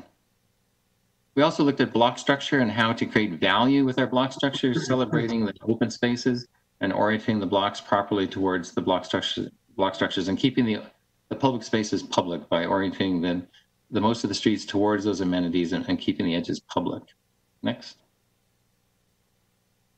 With designing our parks and schools, we want to keep them to feel public and look public and add value to the community. So we'll most likely design our parks to look like A and not like B, where they're enclosed and effectively privatized. Next. And then we looked very closely at what we call the A and B streets. And the A streets are the network of streets where they're highly walkable, they're bikeable, they're usually the transit routes. They're the main addresses for businesses. And when we apply the land uses to this street network, it makes a very nice network of walkable, bikeable, complete streets. And on the B streets, they provide access to parking lots, back of house stuff, servicing, and so forth. And where there's public spaces, we surround those with A streets to keep them public and make them valuable. And that's an example of a public space with A streets around it. So traditionally, value of places was a function of proximity. The closer you were to the center, the more valuable. And in modern times, the value was assumed to be a function of travel time. And this is the main difference between the 2014 plan, which had a highway going through it, and the 2020 plan, which has a much more sustainable boulevard going through it. The value of the boulevard plan is more about proximity. It still accommodates longer trips on the boulevard, but it's not about unsafe speeds and barriers and incomplete streets and bad health outcomes like the highway plan of 2014 would create. One of the things we do in transportation is we look at environmental assessments. We look at all sorts of different criteria to pick the routes for the corridors and design the corridors. And a lot of that is based on levels of service for motorists and how fast somebody can drive through a place, and not so much about the experience of the place or other factors. So we looked at that for the 2014 sort of highway idea, and then the more sustainable, healthier boulevard plan. And what we're suggesting is level of service be used for things like intersection signal timing and so forth, but there's better metrics for planning. And here's 4 of them. On the left side of the equal sign, there's vehicle miles traveled, which is the term of art, which also means vehicles, kilometers traveled. And there's an equation here. And what we want is the vehicle miles traveled to go down, but simultaneously we want the number of trips to go up. The shopping trips, the work trips, the cultural trips, the tourist trips, the recreational trips. Now, to make that equation work, we need the modal split to go better, so more walking, cycling, and transit use, and ideally the average trip length going down as well. Now, this is what we can achieve with the 2020 plan, which you'll see in a moment, which is much different than the highway plan, which actually worsens modal splits and creates more automobile dependency and lengthens trip lengths, which increases vehicle miles traveled. Now, this equation is all about creating value, vibrancy, health, and place. And that's what we were trying to do with the 2020 plan. The 2014 plan, which has the highway going through it, does the opposite. It reduces value, it stifles vibrancy, and creates and exacerbates the health emergency and then the climate emergency. So the public policy statement's up top, and then there's lots of ways to achieve those policies on the bottom. Here are the 2 competing visions. One is the highway-based model, and one is a place-based model. And so we're suggesting the boulevard model because it creates a human scale, it's comfortable, it's safer, it's accessible, it's engaging, it's urban, and it attracts value, unlike the highway, which repels value, which we'll go into more detail in a moment. This is the plan for the highway going around the north part of the area. And in the white square on the left is Heritage Heights. And Brampton's kind of tucked down to the right of that. There's 2 interchanges in the plan that we saw, one on Beauvert and one on Mayfield. And the highway corridor goes through the middle. And the province has almost figured out where the alignment ought to be if there were a highway built. There's Heritage Heights. And the trouble with the highway is it blocks access, and cities are about access and highways are about throughput. And the highway also devalues everything in its proximity, with a couple hundred meters in each way, and creates a rather undesirable area to develop near the highway, but it does add value to places far away and actually encourages sprawl. And it's sad if you're on the wrong side of the highway. The east side of the highway is be more valuable because it's closer to the rest of the city. But if you're on the wrong side of the highway, you have a major barrier. The other thing about the highway is it concentrates a lot of traffic on just a couple of streets, Mayfield and Beauvais. So the quality of life and safety on Beauvais and Mayfield will drop, as it will at a lot of the intersections that will be highly impacted by the highway traffic going to and from the highway. Next. So the best cities around North America and a lot of other places around the world are de-emphasizing highways in the cities. They're removing their highways and doing other things. Next. Our firm has been working in that space. We've done several highway removal efforts. This one is in Oakland, California. The highway on the top is the Interstate 980, and on the bottom is the boulevard that will hopefully be replacing it with. Because when it went through, if you look at the top left, it devalued everything in West Oakland and created a lot of safety problems, health issues, and economic problems. Next. This is what we would propose, or something like it. This is a potential boulevard plan.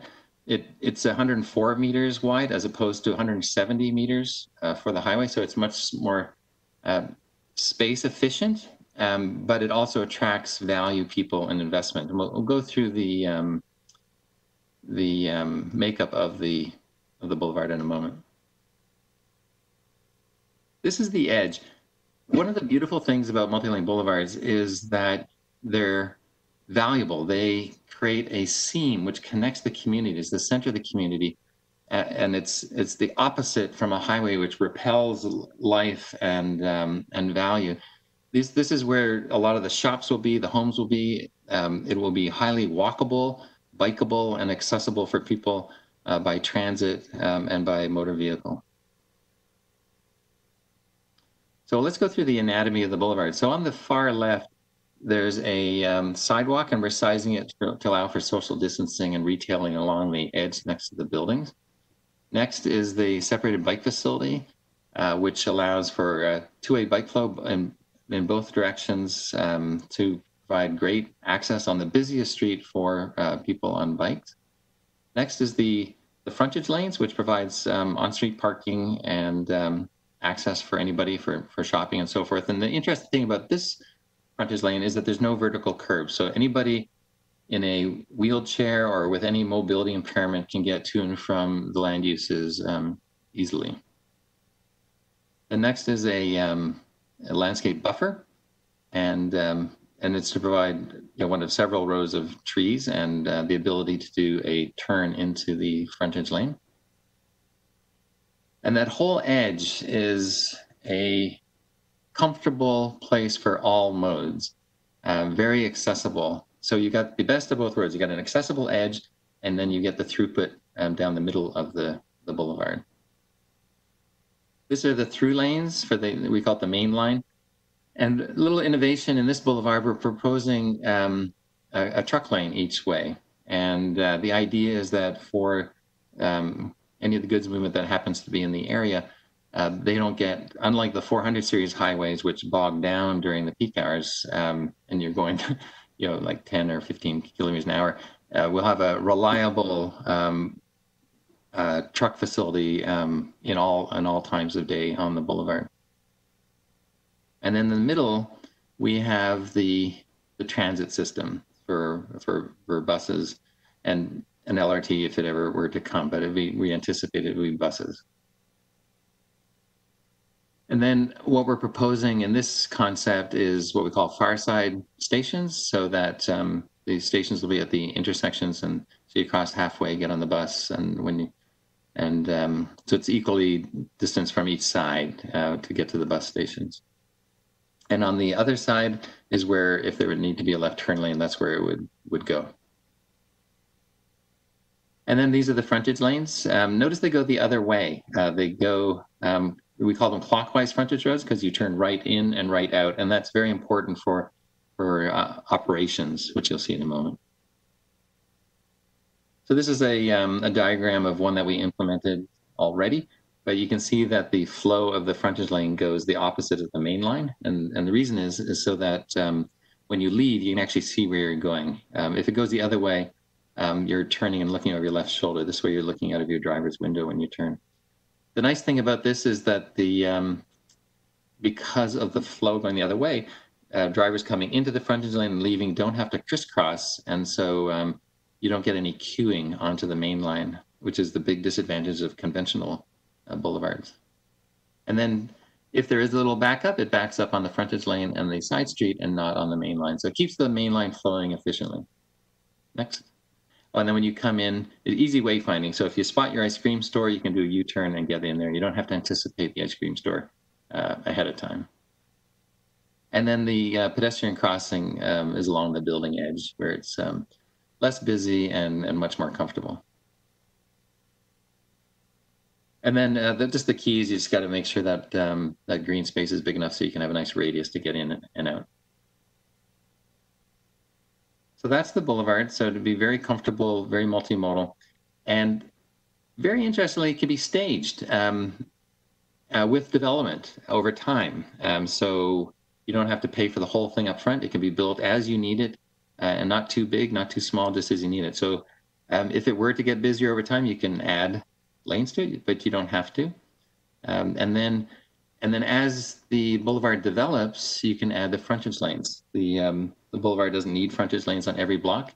You can just add them as you need them and fill them in.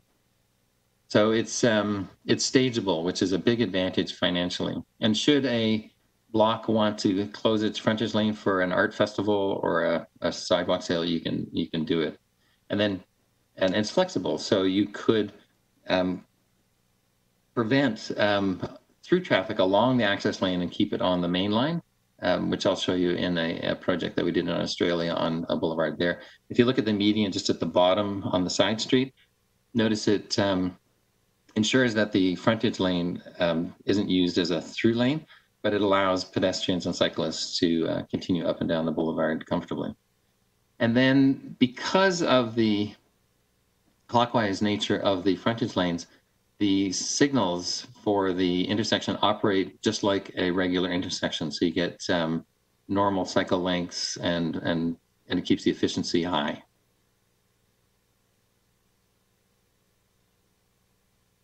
So we looked at the criteria that the province used for the alignment of the highway, and we compared how the highway performed compared to the boulevard.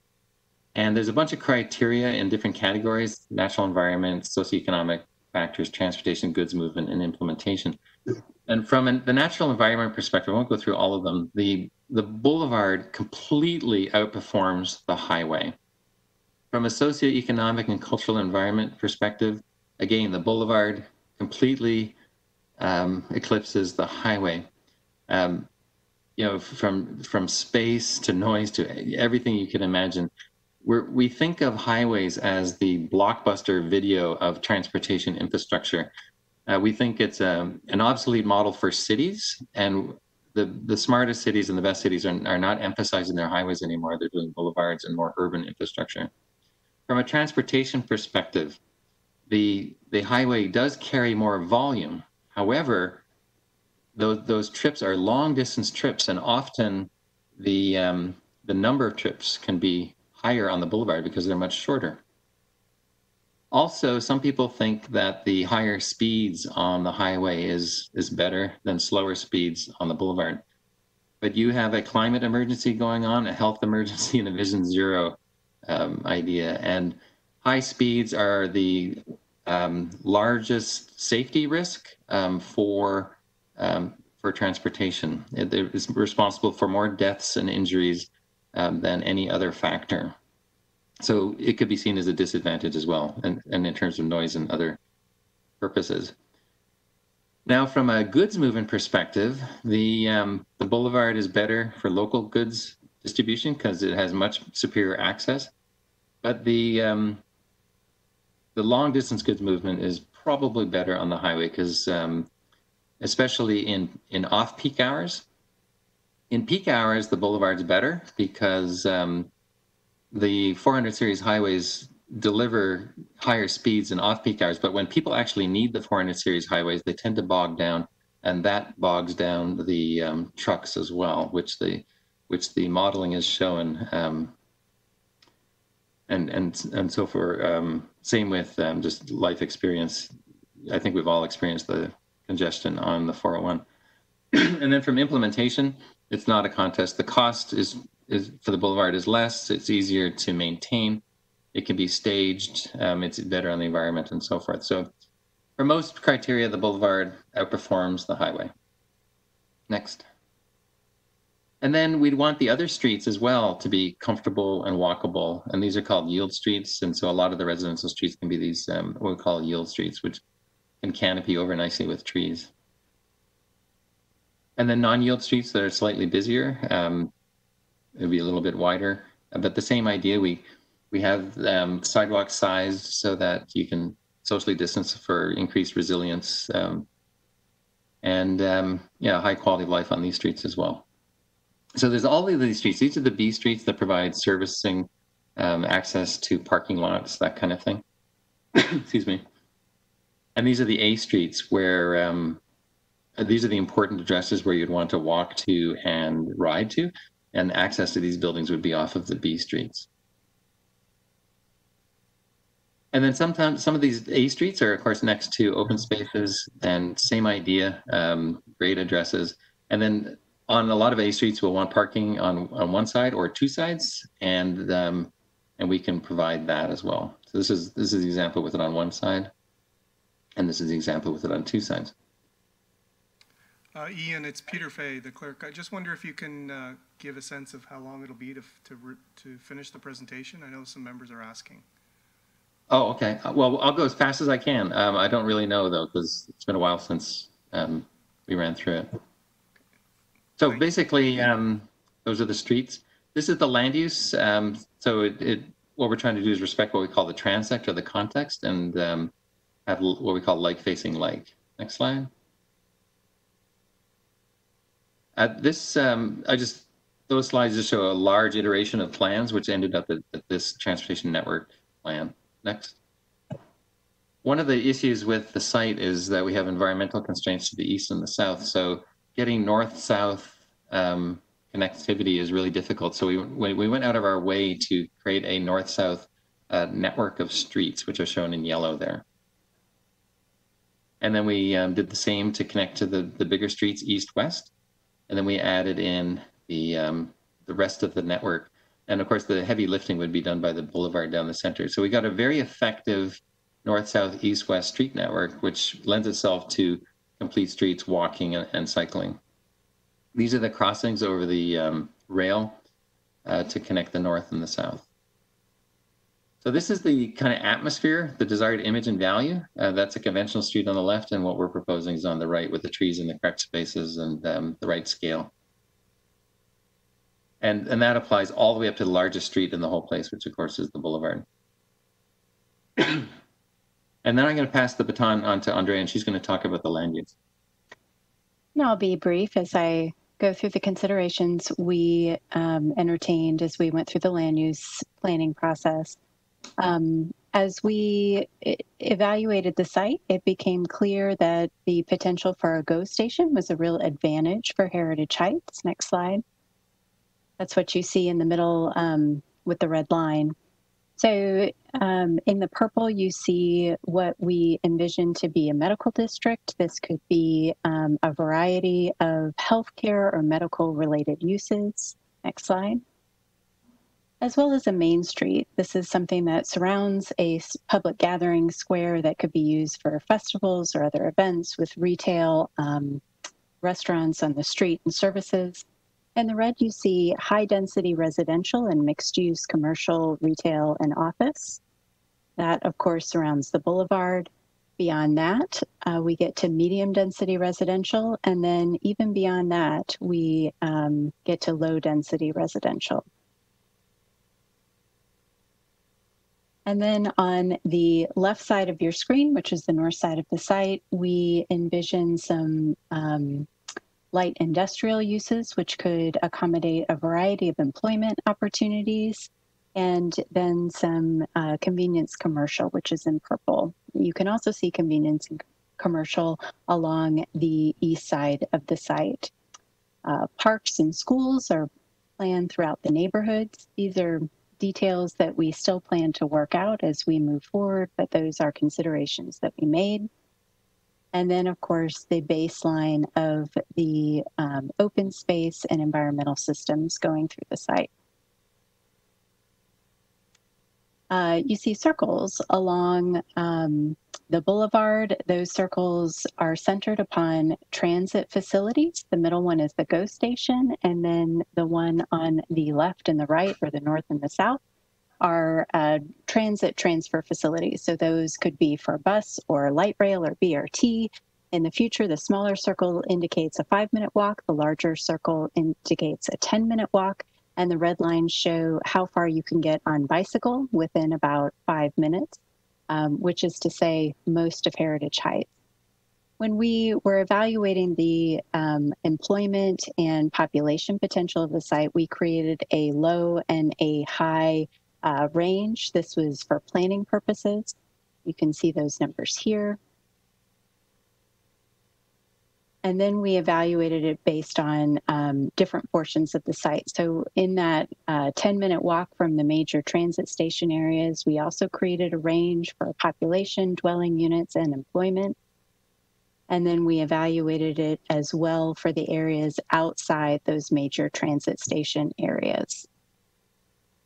The land use categories range from high density residential and mixed use, medium density residential, low density residential, wellness district, Main Street, light industrial, and convenience commercial. Those are described here. The high density residential with mixed use ranges from 125 to 250 dwelling units per acre. These images just show the kind of density that might attract. In the medium density residential, it's 50 to 100 dwelling units per hectare. This is mainly multifamily, sort of a mid-rise, but could vary from low-rise to high-rise depending upon the urban structure. Low density residential ranges from single or multifamily detached or attached housing, low-rise apartment buildings, 20 to 50 units per hectare.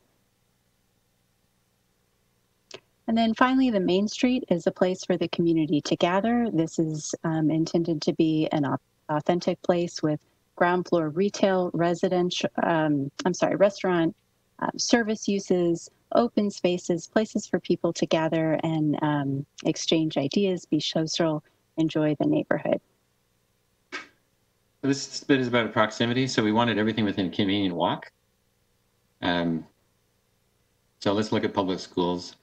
So we placed public schools all over the site, and if you look at the public schools in conjunction with the separated bike lanes, you'll see that every single public school is accessible by bike and by foot.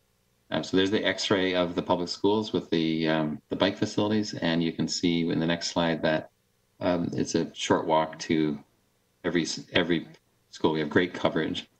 Similarly, that we have parks throughout the area so that everybody can find a park within a very close walk of their house. And next slide. And now there's a few exceptions to the rules.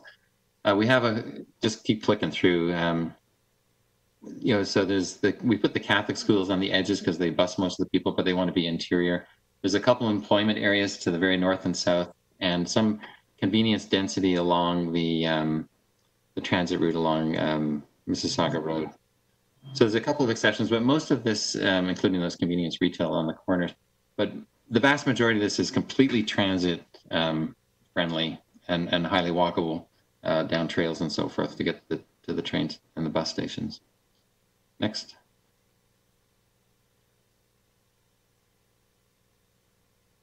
Next slide.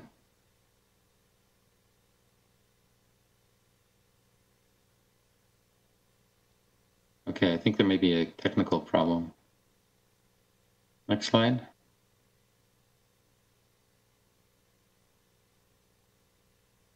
Can you guys hear me?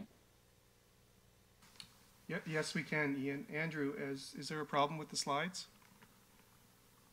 No, is this the slide you want? Yeah, that's fine. So the question is, what do we do with there's about 1,000 developable hectares. Next slide. And you can see the red line is the boundary for Brampton. Next slide.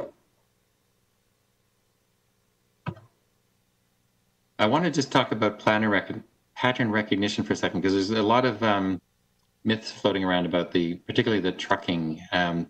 But just, I know the folks making the decisions probably aren't trucking experts, but you can see from these pictures that dancer has a nice line, there's a pretty flower and so forth.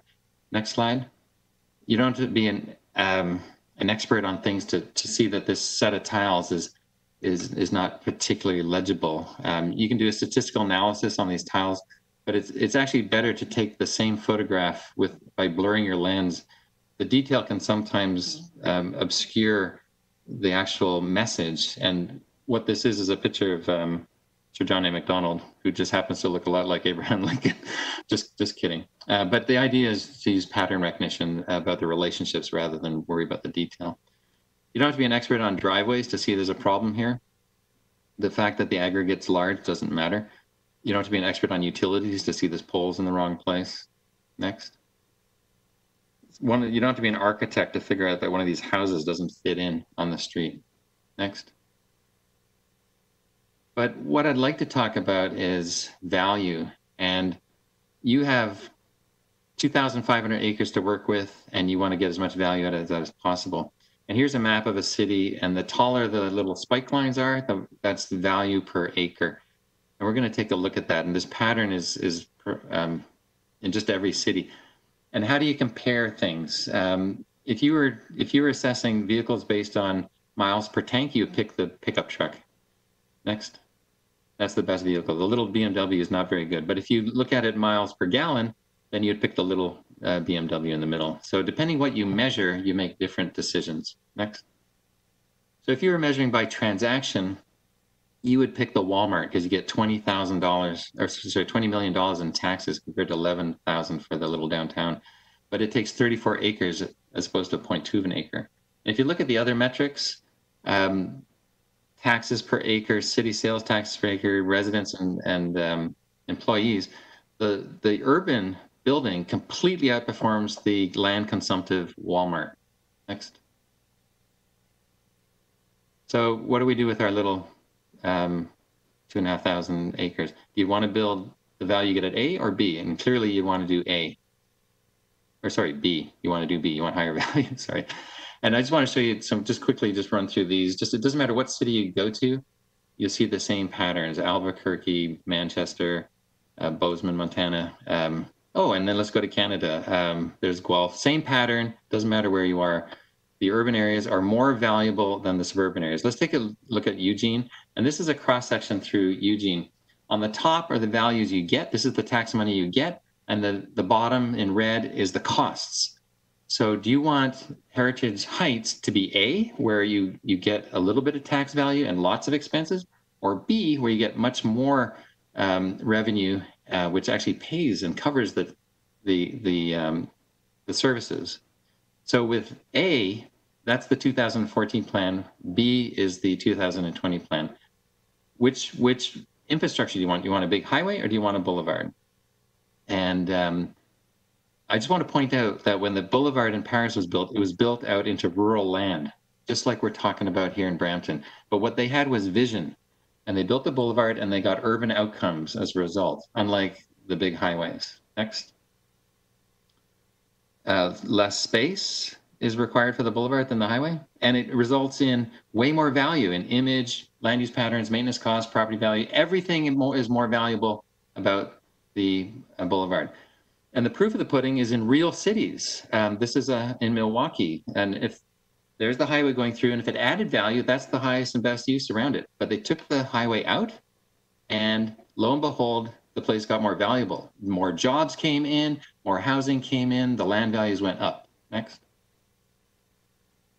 This is in Chattanooga, Tennessee. We did a project to remove this highway. the Tennessee DOT said that the highway was absolutely needed for jobs and all that sort of thing, all the usual rhetoric we hear, but we replace it with this urban-friendly street, and lo and behold, more jobs, more value, more residents, more everything came to Chattanooga once the highway was out compared to when it was in. Next.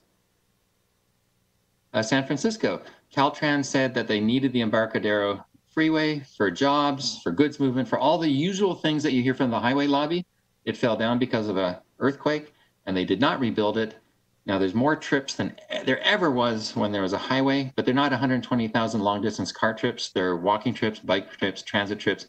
The place is far more valuable, far more jobs, far more tourism, and a far better city and a far better image. And this is not just limited to North American cities. You can go around the world. This is in Seoul, Korea. They built this highway on top of a river, and then they decided to take it out.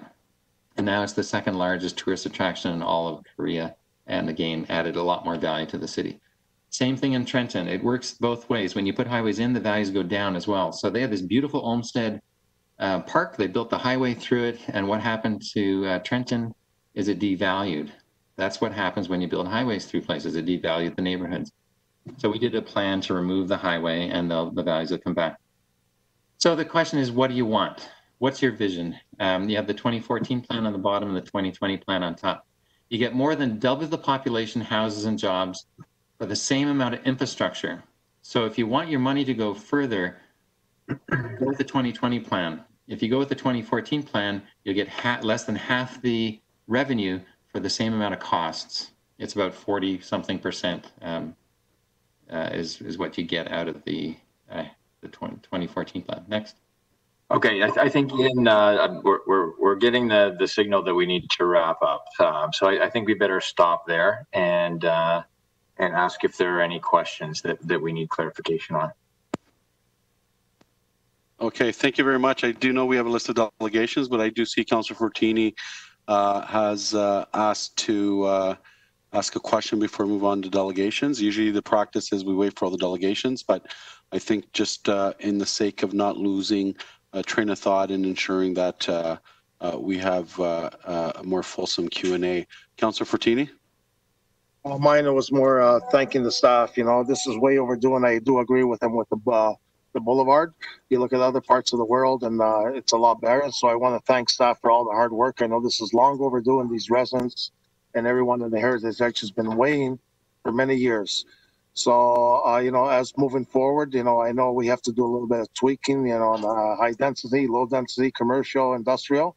But so far, I just want to thank staff for all the hard work they did. And this way it gives a little bit of peace of mind that the people in the Heritage Heights could start moving forward. Thank you.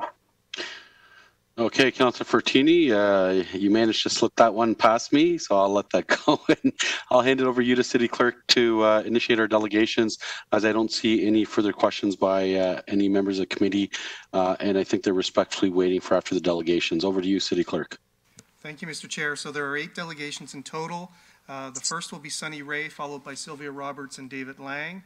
And just to bring to committee's attention, there are 10 pieces of correspondence in regard to this item, including 3 pieces, 2 from Gagnon Walker Domes, and 1 in association with Glenn Schnarr Associates, and the other from David Fay in regards to tonight's item. So, Sunny, if you want to proceed, you can turn your microphone on, and you have 5 minutes.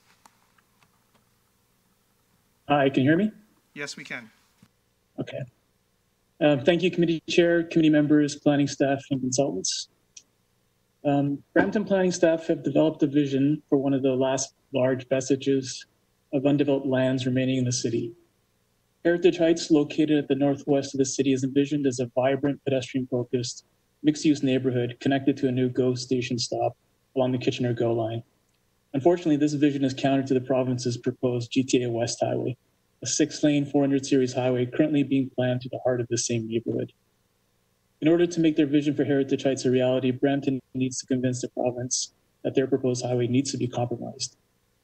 Planning staff have proposed a 104-meter wide boulevard, complete with lanes upon lanes of roadway, at once a compromised highway and a compromised urban vision.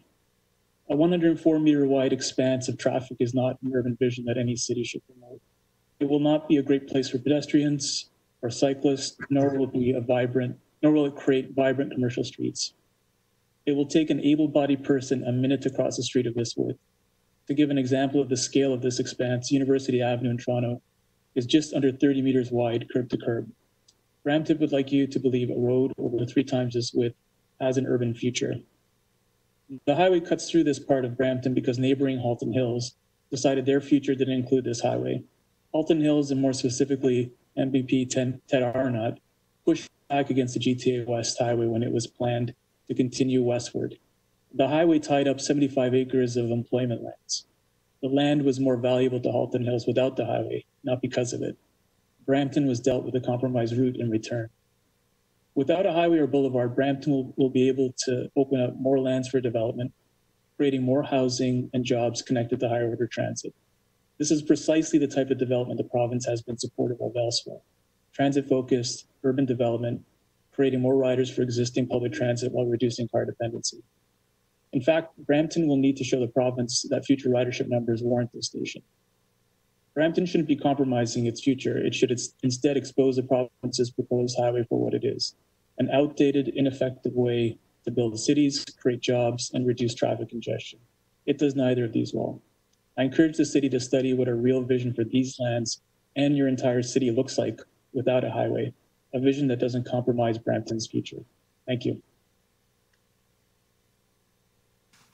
Thank you. The next delegation is Sylvia Roberts, and Sylvia, I believe you have a few slides. We're just bringing them up on the screen now. Okay, can you hear me? Yes, we can. Okay, next slide.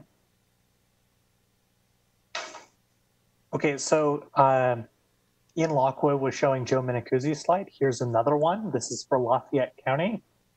While he did mention that in terms of infrastructure, it's a lot less, what needs to be considered is it's not just hard services like roads and water mains. And for those, he is entirely correct.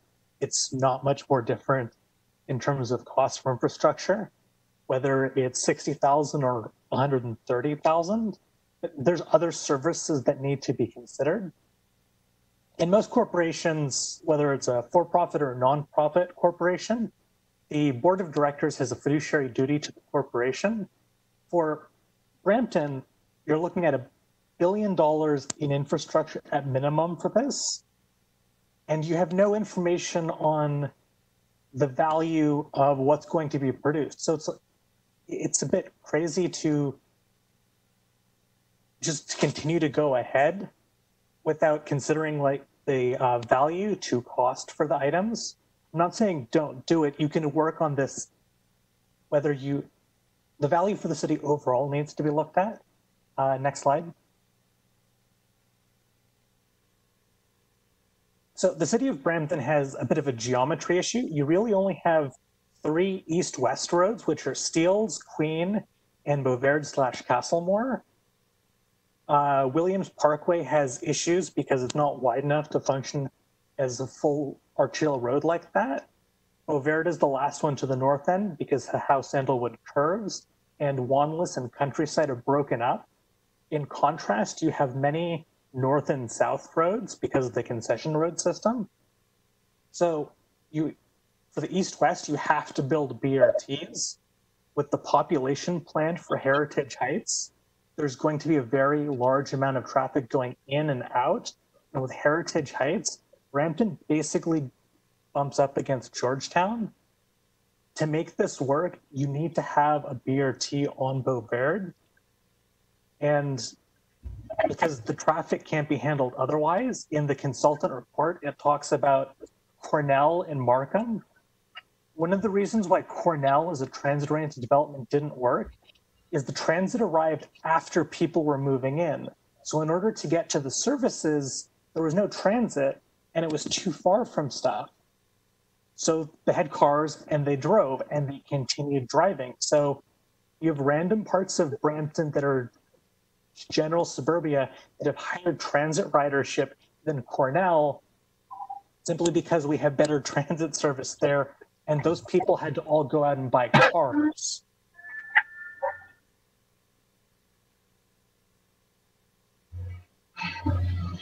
Next slide. So this is So to the north, so we have the outline of the city of Brampton. North of that, that's the White Belt portion of a rough sketch of the White Belt portion of Caledon. That's the area they can build out.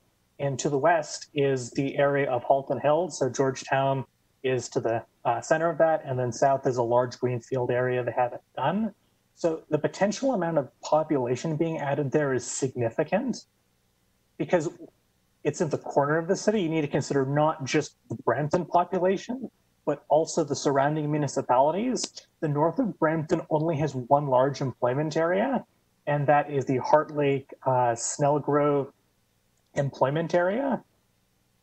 To prevent huge congestion from Caledon, because they just got an MZO to continue to build even more houses, and Georgetown is also looking at expanding, you're probably going to need to look at redeveloping that area, not for housing, but to elevate it. That area is over 2.5 square kilometers.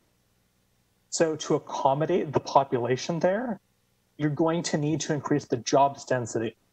You can't have people switched away from cars if they need to go 15 kilometers for a job. That's my delegation. Thank you. Thank you. And the next delegation is David Lang. Go ahead, David. Yes. Good evening, Mr. Chair, members of committee, staff, and members of the public. My name is David Lang. I'm a 40-year plus Brampton resident and an advocate for Brampton to pursue a path towards One Planet Living. I'm here to speak in support of the staff report, Conceptual Land Use Plan, Heritage Heights Secondary Plan.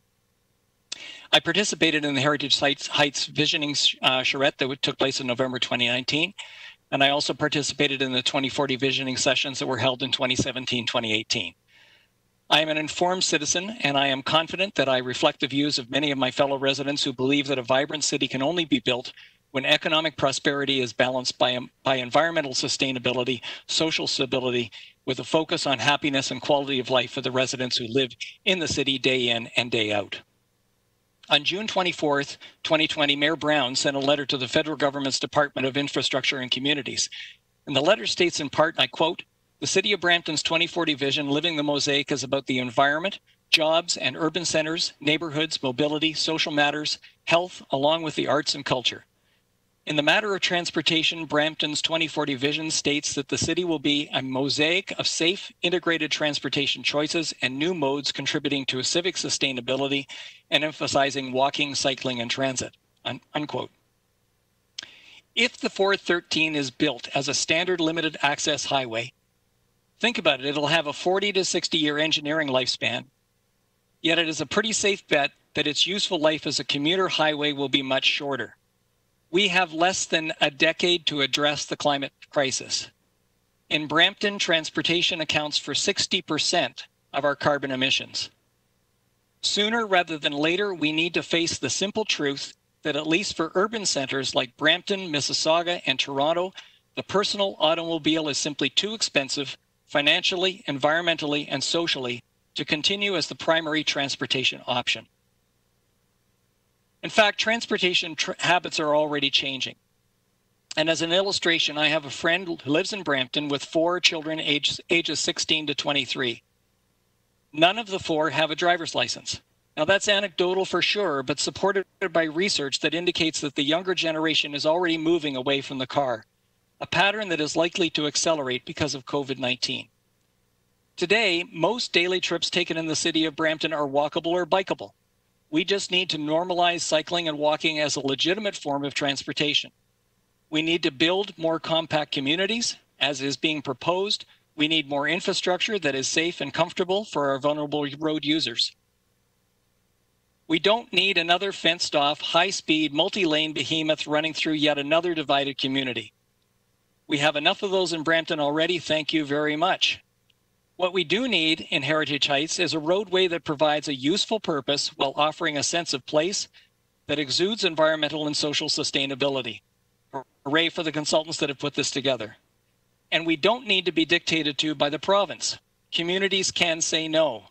If that weren't the case, then the Allen/Spadina Expressway would long ago have connected the 401 to the Gardiner.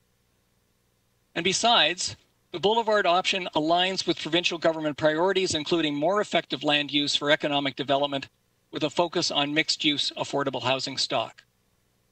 And finally, to those who are just now putting forward their own concept for a quote-unquote better plan, I say, where were you last November and during the charrettes that took place? This staff report does an excellent job of capturing the needs and priorities articulated during the stakeholder charrettes. This is the vision that most stakeholders and concerned citizens want to see implemented for the Heritage Heights community. Vision 2040 is a bold and innovative set of ideas and concepts that reflect the way that Brampton residents want our city to become as we grow. For a vision to succeed, however, words must be translated to actions. Decisions must be made today, tomorrow, and next year that will move us closer to what we ultimately want.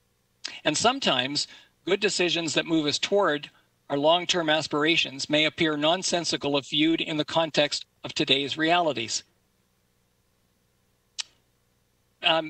Councillors and committees, I would suggest to you that your job as leaders is to make the tough decisions that are in the best long-term interests of our whole community. So I urge you to support the Boulevard option as recommended by staff. Thank you very much. Thank you. The next delegation is Alexander Adams. Alexander, please proceed. Hi there, can you hear me? Yes, we can. Perfect. Hi, Brampton Council. My name is Alex Adams. This is my deputation debut. I'm a lifelong Brampton resident. I'm Future Majority's Brampton Community Lead, and I'm starting Masters of Planning at Ryerson in September. Today, I'd like to take a few minutes to talk to you about two parallel experiences. The first is written by a friend who was unable to give his deputation, so I'm going to read it out for them. Quote, Brampton Council, I've reviewed the reports, the GTA West Highway 413 EA material, and read media articles on the GTA West Highway 413. I grew up in Bramley, near Bramley Road and Williams Parkway. I attended North Park Secondary School, which is located near the northeast corner of the 400 Series Highway 410 and Williams Parkway. Here's some statistics for your reflection that describe my 5 years at North Park in the late 1990s to early 2000s. The number of times I walked to North Park along Williams Parkway, westbound over the 410, 0. The number of times I cycled over the 410 after school, 0. The number of times I skateboarded over the 410, 0. The number of times I rollerbladed over the 410, 0. The number of times I crossed the 410 after school to purchase something at a retail store, 0. The number of times I crossed the 410 after school to work at a part-time job, 0. The number of times after school I crossed the 410 to volunteer, 0. The number of times after school I crossed the 410 to attend any form of after-school program, internship, or skilled trade, 0. The number of times I walked with a grandparent over the 410, 0. The number of times I walked with a kid I was babysitting over the 410, 0. The number of times I remember any of my friends doing any of the above, 0. The number of cars I remember my friends owning, 0. Brampton Council, the current students of North Park Secondary School and all students across Brampton right now have an approved number by you. It is 2040. When I was a student in Brampton in the 1980s, 1990s, and early 2000s, what was the number my classmates and me were most familiar with? 0. End quote. What my friend so eloquently identified is an invisible barrier. Fast forward 20 years, my experiences aren't all that different. I live a bit further west at Williams Parkway in Howden. I went to Aquinas for high school, but that invisible barrier remained the same for me and every other person along the 410 corridor. Yes, in 2018, a former gravel quarry bridge over the 410 became a pedestrian-only bridge. However, that was a lucky break for the city, and for decades it wasn't available. What this bridge did was make Brampton west of the 410 accessible to me, and I discovered so many reasons to love the city. Beautiful trails along the Etobicoke Creek, an old pit converted into stunning lakes, which since this lockdown started, I have walked around it daily. I finally get to enjoy the investments the city has made to make Brampton one of the most beautiful and livable suburbs in Canada. But I am one of the lucky ones. This bridge is the only one of its kind in Brampton. There remains an invisible barrier to the investments that Council makes in Brampton for every pedestrian who doesn't live nearby that bridge, which was only made accessible in 2018. Now, the GTA West Highway 413 in Brampton will just create another invisible barrier. Those pedestrians in Heritage Heights will not be able to enjoy the Brampton I know and love. It would be extremely costly to install a lot of pedestrian bridges over the GTA West Highway 413 when a better option exists on Boulevard. The question before you in the province is this: are you going to build artificial barriers, or will you create true connections to leverage your investment? Thank you. Thank you. Members of committee, the next delegation is a video delegation from James Reed, and we will cue that up momentarily.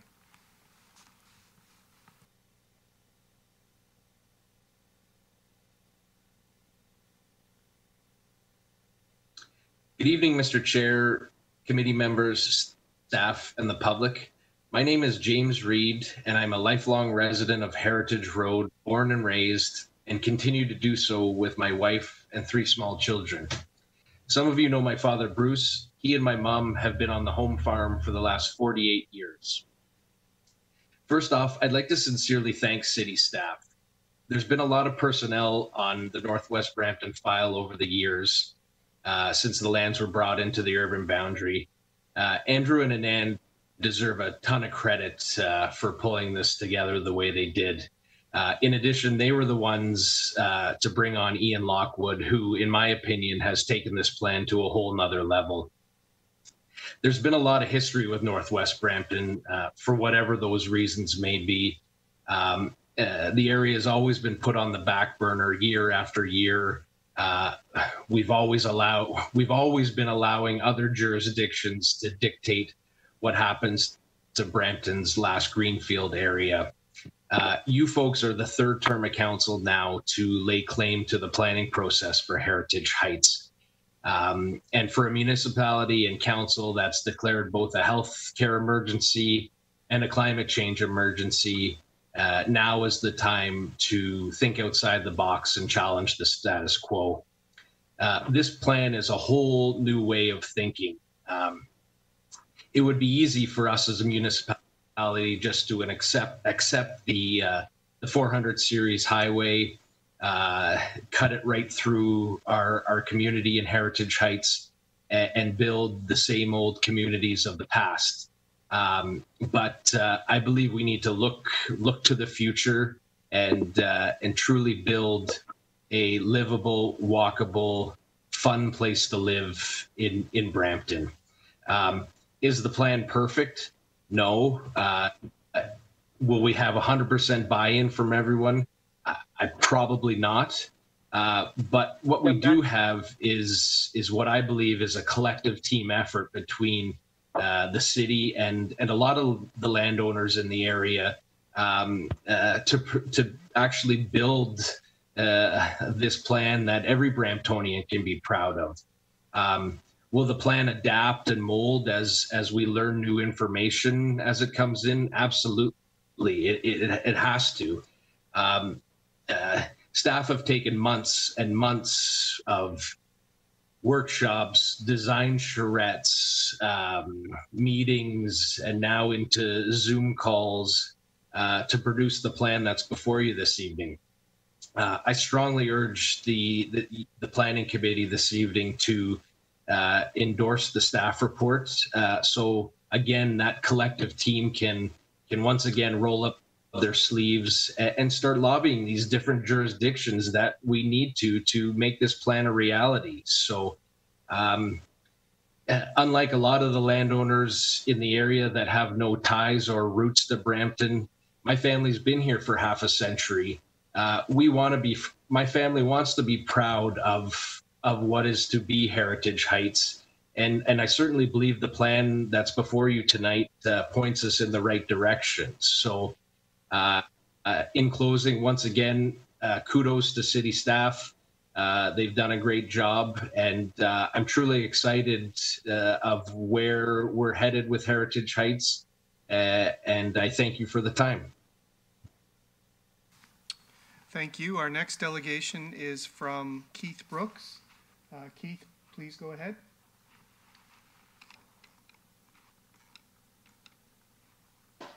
Hi there. Thanks for having me. Thank you, committee members, for the opportunity to speak with you this evening. I'll try to keep my remarks short, as I know it's getting late.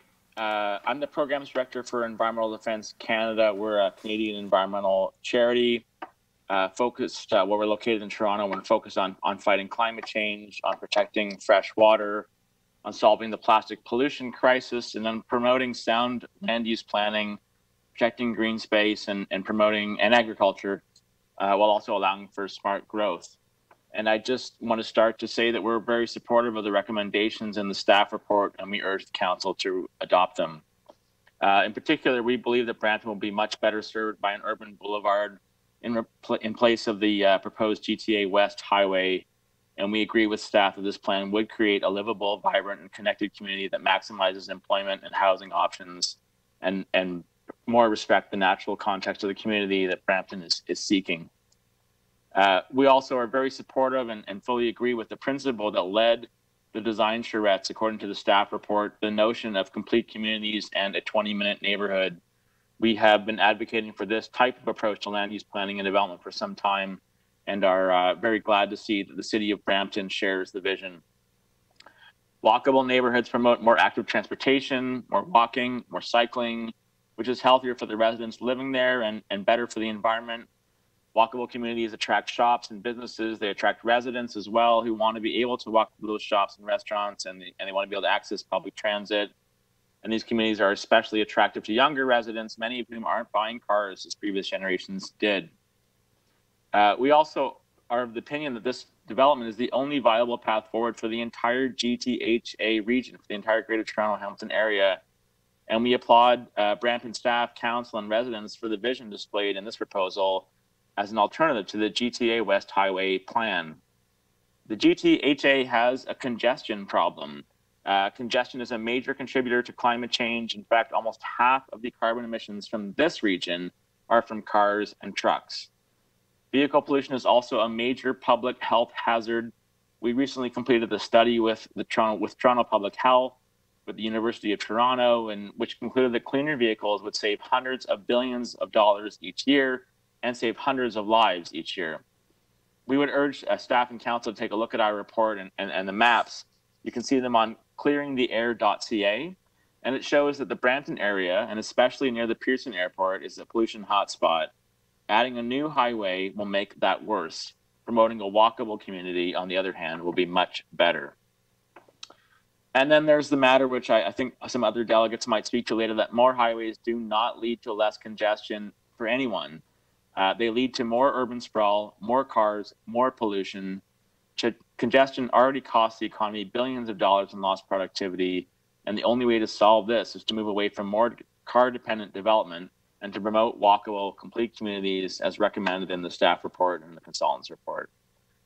I'm going to conclude here just to say that Environmental Defence opposes the construction of the GTA West Highway, as it would fail to reduce travel times and would have a significant community and environmental impacts, as indicated in the report that, given by the consultants and by council tonight, and as you've heard from other deputants.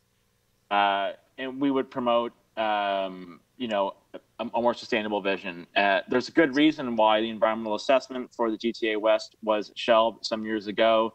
The expert panel found that the GTA West Highway, the costs, the damage caused by that highway are far exceed any benefit that might be derived by it. So thank you for the opportunity to address committee this evening. Environmental Defence and myself personally, Keith Brooks, put ourselves at the disposal of committee and of council. If we can be of assistance in any way to provide more information about why we support the boulevard over the highway, we're happy to help. Thank you. Our next delegation is from Chris Drew. Chris, please proceed. You have 5 minutes. Hi, Peter. You can hear me? Yes, we can. Okay, wonderful. I just want to mention, I know on the agenda it says Chris Drew resident. I'm not actually a resident of Brampton, but I am speaking on behalf of my parents and my brother who are Brampton residents in Councillor Fortini and Councillor Williams' wards. So I've also got a friend who lives in Ward 6 in the Heritage Heights study area on a farm. So thank you to Peter, actually, who informed me this afternoon of an update. So I've cut my deputation and then I further cut it during the other deputations. I know it's been a long night, so thanks for your attention. Thanks to all who put together the reports and the decks, the contents, council's decision, and the province's decision will impact the entire city. The recommendations and analysis done are amongst the most significant pieces of information before council and the public in Brampton's land use planning and transportation history. These reports should reach a big audience to ensure the rationale for the recommendations are understood. What you decide to do and advocate to the province for will change Brampton's future for the next 100 years.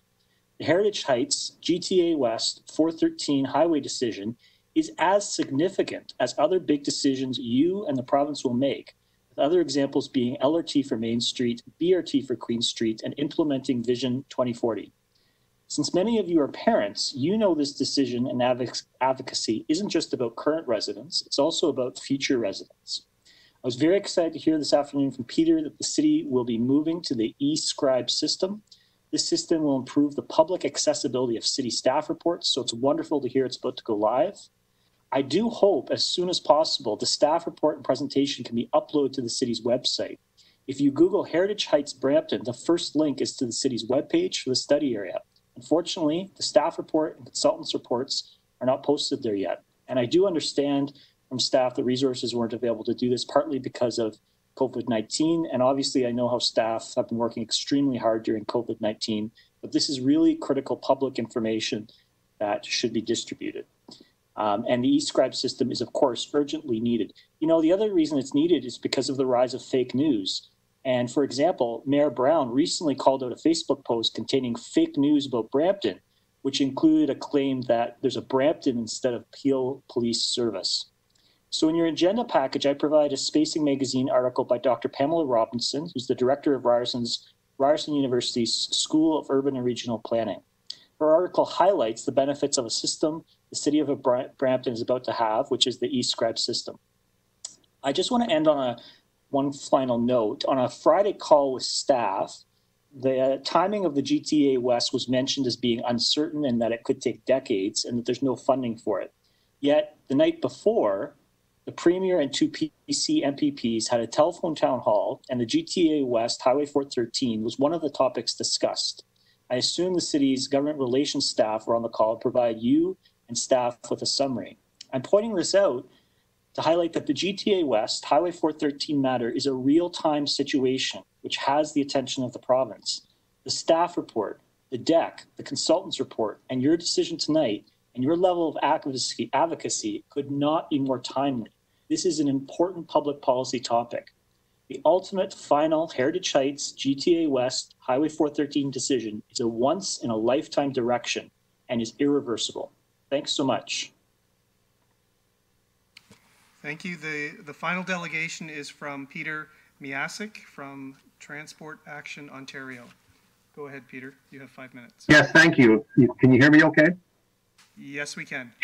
Okay, great. Yeah, I'm Peter Miasek. I'm the president of Transport Action Ontario, which is a long-standing province-wide non-government organization advocating for public transportation. Before I go any further, I just want to thank staff for squeezing me in at the last minute. It's the first time I've deputed in Brampton. Like the other speakers tonight, I'm here to urge you to approve the recommendation in the staff report. I had a detailed talk prepared, but I really don't think I need to give it now to parrot what staff and Mr. Lockwood have said. I just want to remind you that fundamentally this is a question of whether a 6-lane expressway should traverse these lands. And the expressway, in case you've forgotten, was stopped by the Wynne government in 2018 based on an excellent advisory panel report that touched upon many of the same negatives that you've heard tonight. I believe the expressway can be stopped again because those negatives have not gone away. We heard about the negative impact of expressways, the natural area damage, the greenhouse gases, the air pollutants, the encouragement of auto-dependent sprawl. Mr. Lockwood only talked briefly about the financial impact, but they are staggering. This expressway in total will cost $6 billion in capital funding.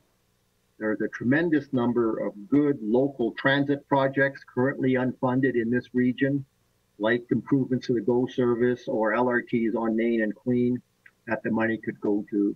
Or, of course, it could fund a university or a hospital.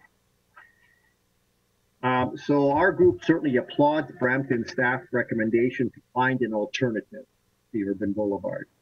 As Mr. Lockwood pointed out, all over the world, existing expressways are being demolished and converted to such infrastructure. Planning for a boulevard on a corridor that hasn't even been built yet is easy compared to a demo. The staff report is excellent and discusses the benefits, which I don't want to repeat. They did a good job there. Certainly the conceptual plan still has some uncertainties to it. There may be potential to reduce the width of the boulevard to something closer to what's seen in other cities. And certainly I wasn't able to find any discussion on where the electrical transmission lines that are also part of this corridor would go. Nevertheless, the conceptual plan is an excellent start, and we urge committee to approve the recommendations in the staff report. Thank you. Mr. Chair, that concludes all the delegations registered for this item. Thank you very much. Now, members of committee, you have the opportunity to ask any questions or comments, and I'm looking towards the chat board. Again, if you would like to ask a question, please do, and I am seeing none. So as a result, hello, sorry, was that someone wanting to ask a question? No? Okay. Chair, it may just have been background noise, sorry. Okay, so I guess there's no further questions. I do have a motion moved by Councillor Palashi to approve the report recommendations and receive the delegations and correspondence. That the staff report and presentation regarding conceptual land use plan, Heritage Heights Secondary Plan, Ward 6 to the Planning Development Committee meeting of July 27, 2020 be received. That Council endorse the Heritage Heights concept plan and direct staff to continue to engage relevant stakeholders, adjacent municipalities, other levels of government, and the public to continue to refine the plan and advance the policy framework that will implement the principles of the concept plan as part of the Heritage Heights Secondary Plan.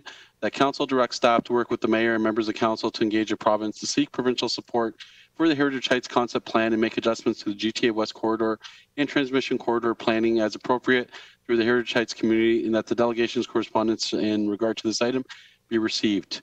Is there anyone opposed to this motion? Otherwise, your vote will be counted in the affirmative. Chairman Jones, I requested. Yeah, I think Councillor Palashi is saying the same thing. Recorded vote, please. Okay, recorded vote has been requested. City Clerk. Members of committee, recorded vote has been requested. Bear with me while I get out a piece of paper. All those in favor, please indicate. Councillor Santos is not present in the meeting right now. Councillor Vicente? Yes, let's end the sprawl. Councillor Willens? Yes. Councillor Palashi? Absolutely. Councillor Bowman? Yes. Chair Medeiros? Yes. Councillor Williams? Yes. Councillor Fortini? Councillor Fortini? I'll come back to you. Councillor Singh? Absolutely, yes. Councillor Dillon is absent. Councillor Fortini?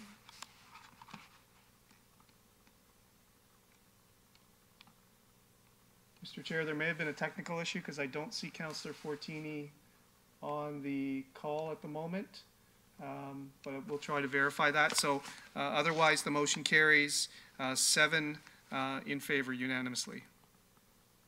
Thank you very much, City Clerk. We now go on to our next item, which is the added delegations regarding Habitat for Humanity. And I'll send it over to you, City Clerk. Through you, Chair. Sorry. Mr. Chair, Councillor Vicente here. I didn't realize earlier in the evening when I declared a conflict on item 9.1 that I also need to declare a conflict on these two delegations. Thank you. Through you, Mr. Chair. So Councillor Vicente will be leaving this portion of the meeting in regard to added delegations 5.5 and the added staff report 9.1. There are two delegations, one from Bruce McCall Richmond and the second from Jamie Payne. I also wish to point out that since this item was added to the agenda and the report was distributed to members of council during the meeting, the City Clerk's office has received a number of email pieces of correspondence. I think 9 of them of which were attached to the material that was distributed to you tonight. And we've also since received at least 1 delegation request. So the additional delegation request is from Agnes Zelkley. I hope I pronounced her last name correctly. Committee will need to a 2/3 vote to reopen the agenda to add her as a delegation. Okay, so members of committee, we need a 2/3 vote. Is anybody, Councillor Bowman, you'd like to ask the question? Thank you, through you, Mr. Chair. No, I'm just wondering procedurally, is Councillor Santos on the call, because she's the one who added this item, and if she's not on the call to talk to it, is there a point in us carrying on with it? That's all. Through you, Mr. Chair. So the item was properly added to the agenda. It's now within the purview of committee, so it's committee's item. It doesn't belong necessarily to one member of committee. So it's a proper item before committee at this time, should committee choose to deal with it. Okay. So we do, however, we do need a 2/3 vote. City Clerk, is this something that this is not recorded, is it? It's just a simple, anyone oppose, let us know? That's correct, unless there is a request for a recorded vote. It can be just a simple, anyone oppose. Okay, does anybody then oppose us reopening to allow for an additional delegation? No. Okay, back to you, City Clerk, to proceed. So the first, through you, Mr. Chair, the first delegation is from Bruce McCall Richmond, who just, I will just bring into the meeting, just bear with me. So Bruce, you're in the meeting now. You can turn on your microphone and please proceed. You have up to 5 minutes.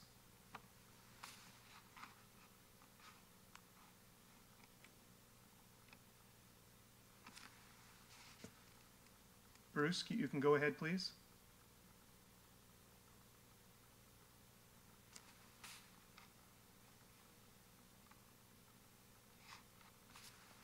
Okay, while we're waiting for Bruce, I will pull in Jamie Payne. Jamie, can you please turn on your microphone?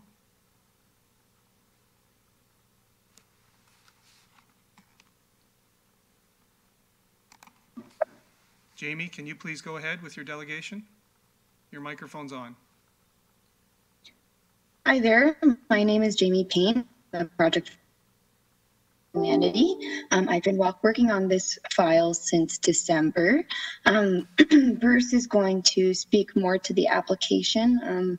I'm here more to speak on the habitat related questions. We just also wanted to thank staff and all the counselors that have worked so hard on this file over the last 3 years. I know it was, especially last week, quite a challenge to get it on this agenda. So we really appreciate all the hard work that's been put forward on it. And yeah, again, I'm kind of more here to answer any habitat related questions after Bruce speaks to the actual application.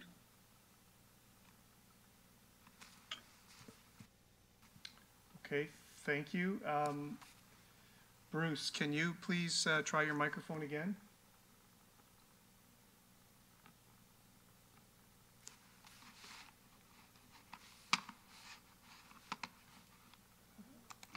Bruce, your microphone is on now. Can you please proceed?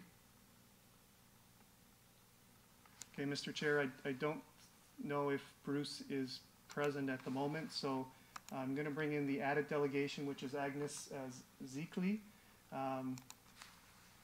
Agnes, you are now in the meeting. You can unmute your microphone and you have up to 5 minutes.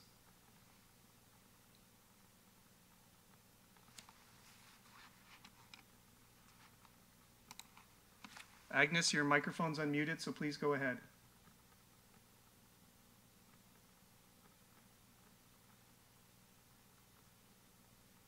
Agnes?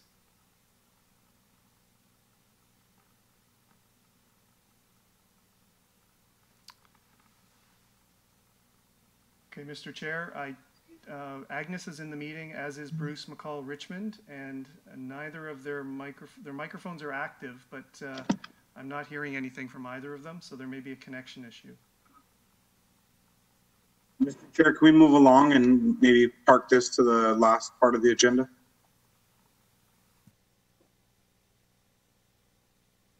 Yep. Good evening. Can council members hear me? Is that you, Agnes? Good evening. Agnes, can you hear me? So, Mr. Chair, I would, I think that was Councillor Paleshi that spoke, so I think that's probably sound advice at this point, is perhaps we stand this item down and move on to the next item and see if I can establish the connection with Agnes and Bruce. Okay, so our next item then is 7.1, and it's a staff report regarding application to amend the zoning bylaw. Councillor Bowman pulled it out of... Councillor Bowman pulled... Councillor Bowman, go ahead. Thank you, through you, Mr. Chair. Some technical difficulties in this this high-speed world we have. I just have a couple of questions of staff. So I don't know, is Alan there? I guess or is Alan handling this file? Yeah. Hello, through you, Mr. Chairman. And through to Councillor Bowman. Yeah, Alan Parsons right here, and also on the call today, Councillor Bowman is Miss Cynthia O'Dugima. She's our acting manager of development services and is the planner that was assigned to the file as well. Oh, okay. Well, yeah, sure. If Cynthia can answer the questions, that's wonderful. The first question is, were all the letters sent out to all the people who had appeared at our last public meeting? Through you, Mr. Chair, yes, all the names that were added through the two last meetings were notified through a plan and follow-up letter process. Okay, and have any of them responded? I see that we don't have any delegations tonight, which I found kind of surprising myself. Yeah, I haven't received any calls from the residents. There was only one call that I think went through your office where there was a question as to whether the information can be sent to the public, but otherwise I haven't received one directly from myself. Okay, so I just wanted to make sure that all the notices were sent out to the neighbors around there and to those who attended the last meeting. I just wanted to make sure that. The other question I have centers around the holding provision. Could you explain to me a little more what that holding provision is and what it means? Sure, through you, Mr. Chair. So the holding provision was put on because through the review process, I know one of the issues that were raised by residents was dealing with parking and traffic in the area. And through review with regional staff and city staff from transportation, there were still some questions to be answered as to whether there was capacity and enough traffic improvement to support the overall development. So the idea is that based on numerous iterations to their traffic study, the townhouses were found to be accommodated within the existing traffic road network without requiring much changes to the road network at the moment. However, in order for the proposed building to go forward, we needed the applicant to explore further as to what additional revisions to the existing road network is needed to support it. And that's why the holding provision was put on so that they may be able to develop the townhouses at the moment, and they need to continue working with staff to demonstrate that there will be no further issues with the proposed building before it proceeds. Okay, Cynthia, that's my only concern. What happens if these traffic studies come back and they still can't justify that amount of traffic? What happens to the apartment or the condo complex? Does that turn into townhouses, or does it get smaller? What happens in that case? Through you, Mr. Chair, so that's one of the questions we will have to resolve. I do know, though, that I did have conversations with transportation staff to understand, because one of the challenges was that they were looking to have a signal introduced on Queen Street at Haggett. And from our understanding, that may require additional land conveyances from private ownership. And this requires a bit more work to be done. So staff were not necessarily concerned. They are very hopeful that the additional work that we're asking from the applicant should be able to support it. However, if it comes back, then it may be that we need to look at the design to see what can be accommodated without any further impact on the neighborhood. Okay, and final question, Cynthia. If it comes back and it's not, you know, it doesn't justify having that tower there, and they need to change the proposal for the site, is that a large enough change that it would necessitate another public meeting? So through you, Mr. Chairman, Alan Parsons here. Perhaps I can answer that for Councillor Bowman. So, Councillor, yeah, the way in which the bylaw is posed now, it identifies a permission for the 13-story building, but with the holding provision. If it is somehow that the applicant isn't ultimately able to satisfy staff that a transportation impact study can be approved for that 13-story portion of the site, then they will have to rezone the site to something different, and that will have to go through the public process. At this point in time, though, the applicant understands that and it's actually their request that we proceed in this manner, or rezone the entirety of the site. We allow some outright permissions for the stacked townhouses, and we do utilize the holding provision for the 13-story building. So they're appreciating the fact that there could be a support from council for that, and that the H would be lifted at a point in time in the future once they satisfy us on the traffic piece. Okay, thanks, Alan. And is this indefinitely, or is there a time limit put on this hold? Through you, Mr. Chairman, there is no time limit associated with the hold. Okay, thank you very much, Mr. Chair. Thank you very much, Councillor Bowman. Are there, as I don't see any further comments, and I'm going to move that the chair be heard. I do think, I think just following Councillor Bowman's train of thought and some of his questions, you know, I do find, you know, and I do understand that planning staff, this is actually, and we've done it with many other applications. So I do appreciate the way that we can move applications forward and allow the applicant some time to complete the application. But in this case, as I find the transportation study critical to sort of the work that we're doing, and I am surprised that Councillor Bowman, like Councillor Bowman, sorry, that we did not get anyone delegating tonight. And I just have trouble believing, knowing the calls I've received, and I'm sure Councillor Bowman himself as well. So I'd like to move a deferral to next planning meeting to, and I guess City Clerk, if you can let us know when's the next planning meeting, is that in a month? Through you, Mr. Chair, the next planning meeting is September 14th, I believe. But through you, Mr. Chair, so a deferral motion should be moved at the outset when a member speaks. Oh, okay. So perhaps another member could move deferral on your behalf. I'll move it, Councillor Singh. So then through you, Mr. Chair, it would be a motion to defer to the September 14th Planning and Development Committee meeting. Okay, and that's not debatable, right? It is not. It goes to a vote immediately. Okay. Can I get a recorded vote? Thank you, Peter. Recorded vote's been requested on deferral of item 7.1 to the September 14th Planning Committee meeting. All in favor? Councillor Santos is absent. Councillor Vicente? In favor. Councillor Willens? Sure. Councillor Paleshi? Yeah. Councillor Bowman?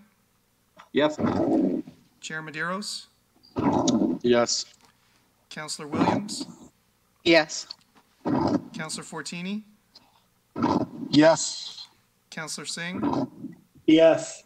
And Councillor Dillon is absent. Mr. Chair, that carries unanimously 8-0. Okay, thank you very much. Just for anyone who's online right now, there seems to be a, please remind you to mute your speaker. So we will go back now to the item on Habitat for Humanity. City Clerk, did you manage to deal with some of the technical issues? Through you, Mr. Chair, I think we have. So I have Bruce McCall Richmond, who I'm just going to unmute. Bruce, you have the floor for 5 minutes. Can you just test your microphone? Okay, thank you, everyone. Can you all hear me? Yes, we can. Well, excellent. Sorry about that. I won't get into details, but thank you very much for the opportunity to speak tonight. My name is Bruce McCall Richmond, planner with French Narn Associates, and I'm speaking as the applicant on behalf of Habitat for Humanity. Firstly, I just wanted to say thanks again to everyone for the last minute coordination and for ensuring that this item was in fact on the agenda tonight, and for responding to my inquiry so quickly leading up to today. While this item was added via motion, it was originally intended to be on the agenda, but as I understand from staff, there was actually another technical glitch that prevented that from happening. Overall, the project is on a very tight timeline with respect to funding, and this is a critical milestone for Habitat. Hence, I think the rush to get this on the agenda today. The application itself has addressed all of the technical requirements to bring it to this stage and before us tonight, as the staff report has demonstrated. So once again, thank you to staff and the Councillor's Office. As it is a new item to many of you, if I may, I wanted to quickly address the planning merits of the proposal and speak to some of the resident comments that I was able to read for Council's information and to provide a level of assurance of where we are at this stage. The application, it seeks to permit 12 stacked townhouses in the downtown central area and on the south side of the terminus of William Street.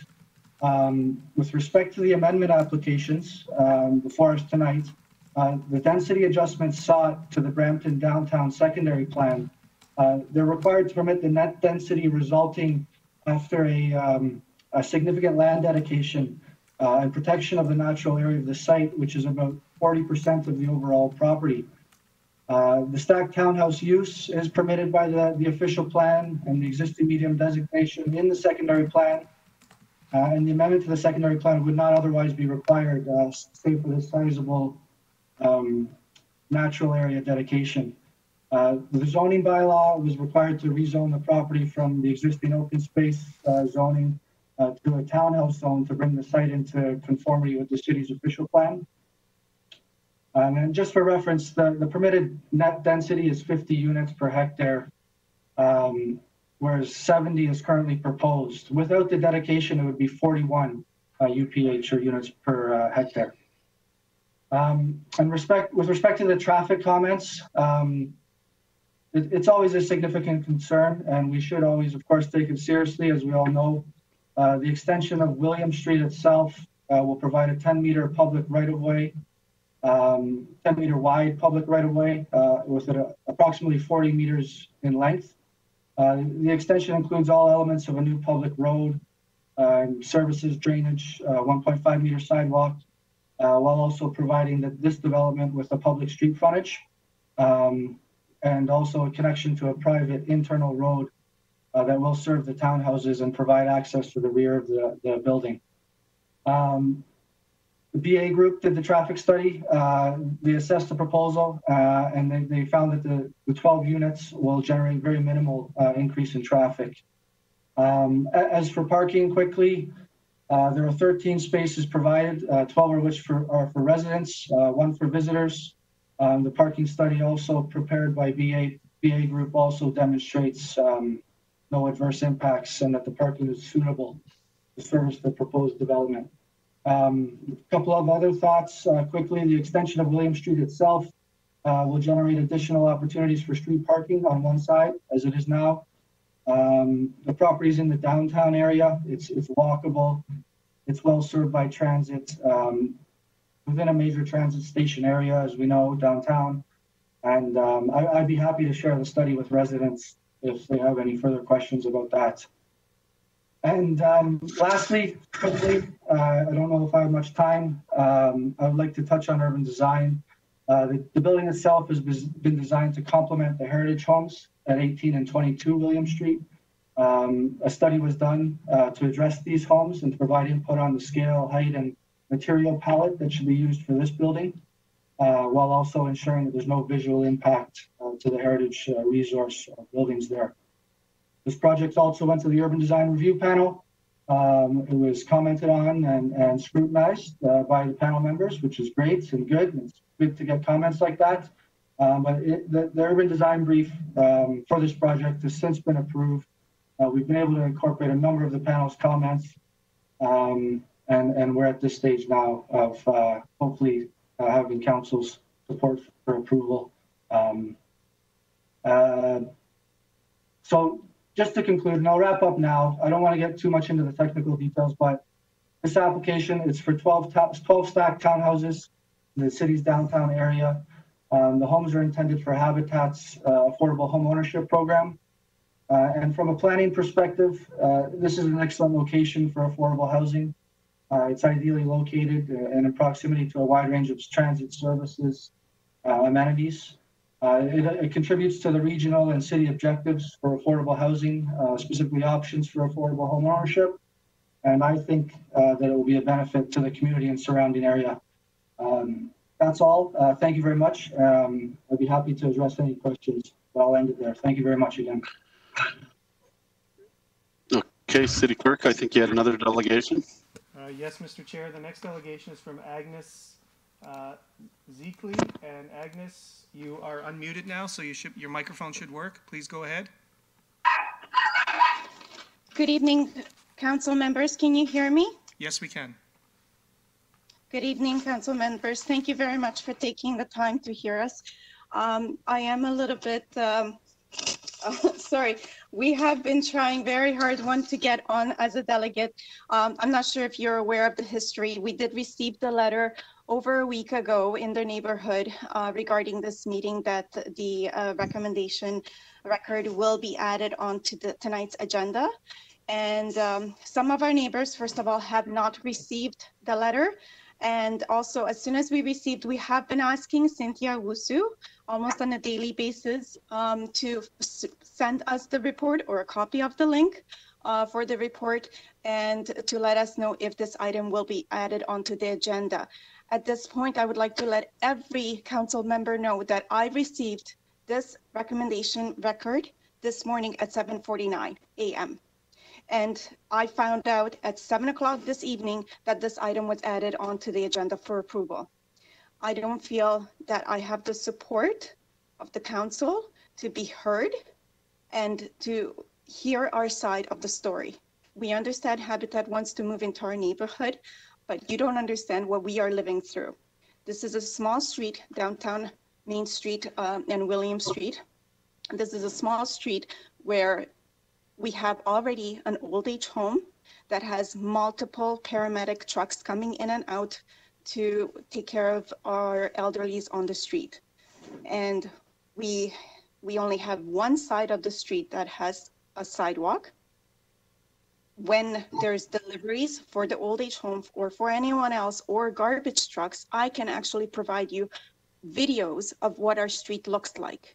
I don't know when in November that survey was taken on our street for traffic or for parking, but I have been recording multiple times what our street actually looks like. And if I was given the proper time to prepare for this meeting, I would have been able to show you what our street actually looks like.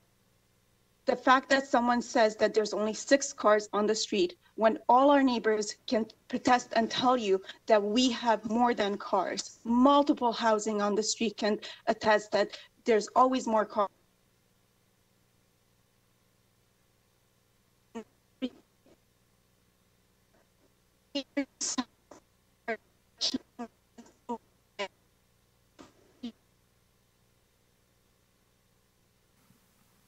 Agnes, I think your phone your connection's breaking up. Can you just make sure you're in a stable location with a good signal?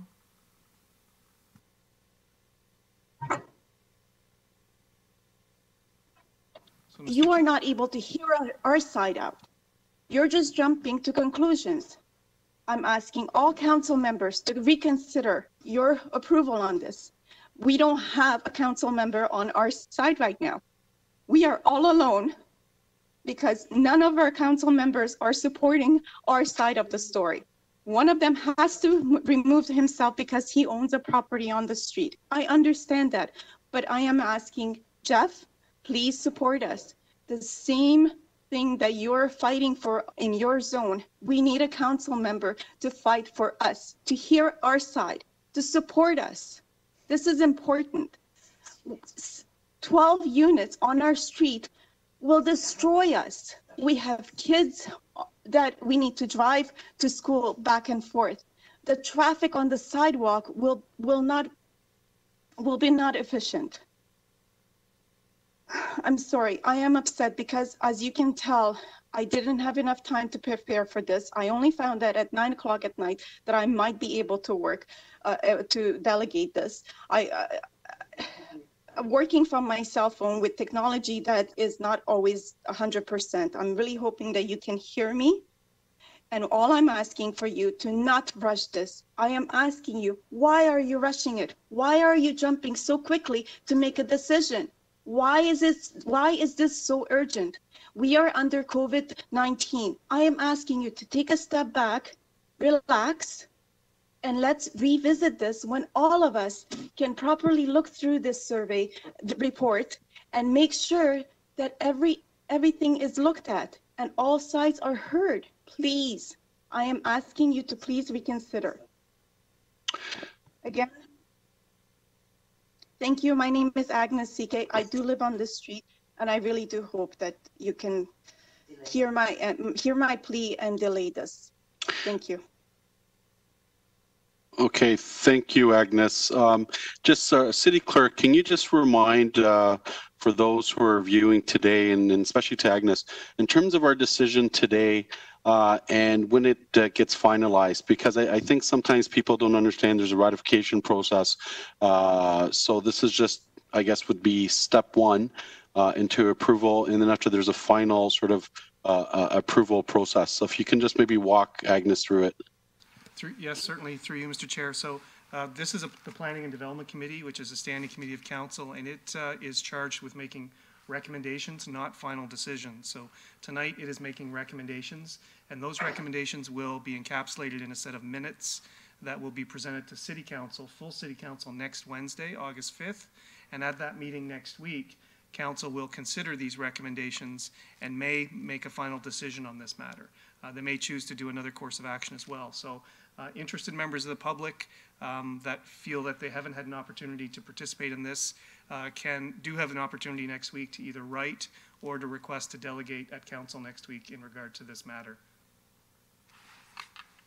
Okay, thank you, City Clerk.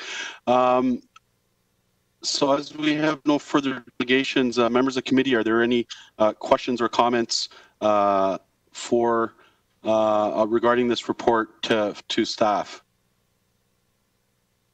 No, and I guess to our City Clerk, in terms of the mover of the motion who is not on the board, is this still properly, can we consider this motion and read the motion? Through you, Mr. Chair, there needs to be a new mover of the motion as Councillor Santos is not present at the moment.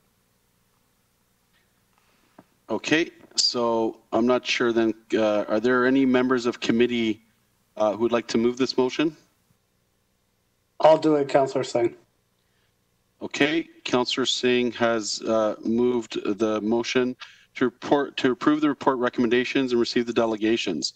That the report titled Recommendation Report Application to amend the official plan and zoning bylaw Habitat for Humanity GTA 25 William Street to the Planning and Development Committee meeting of July 27, 2020 be received.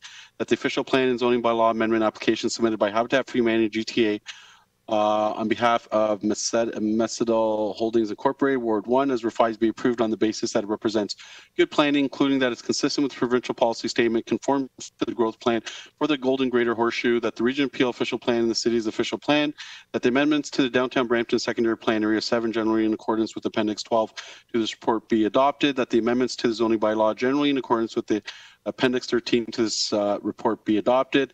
No further notice or public meeting be required by the attached official plan amendment and zoning bylaw amendment pursuant to the Planning Act as amended. That the delegations with regard to this item be received. Is there anyone who opposes this motion? Otherwise, your vote will count in the affirmative. Okay, there's no objections, so the motion carries. We go on now to everything's been in consent.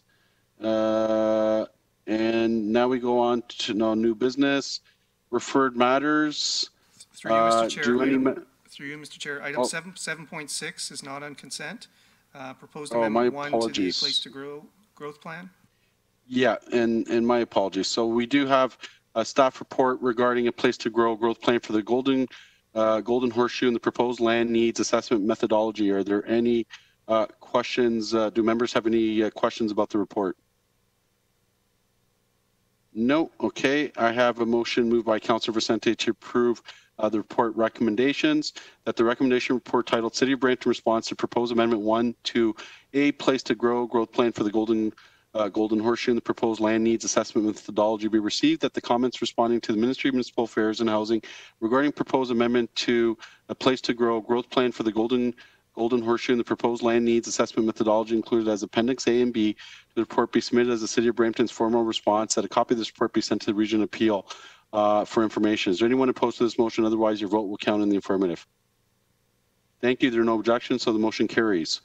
Now we go on to referred matters. Is there any, do members have any questions regarding the referred matters list?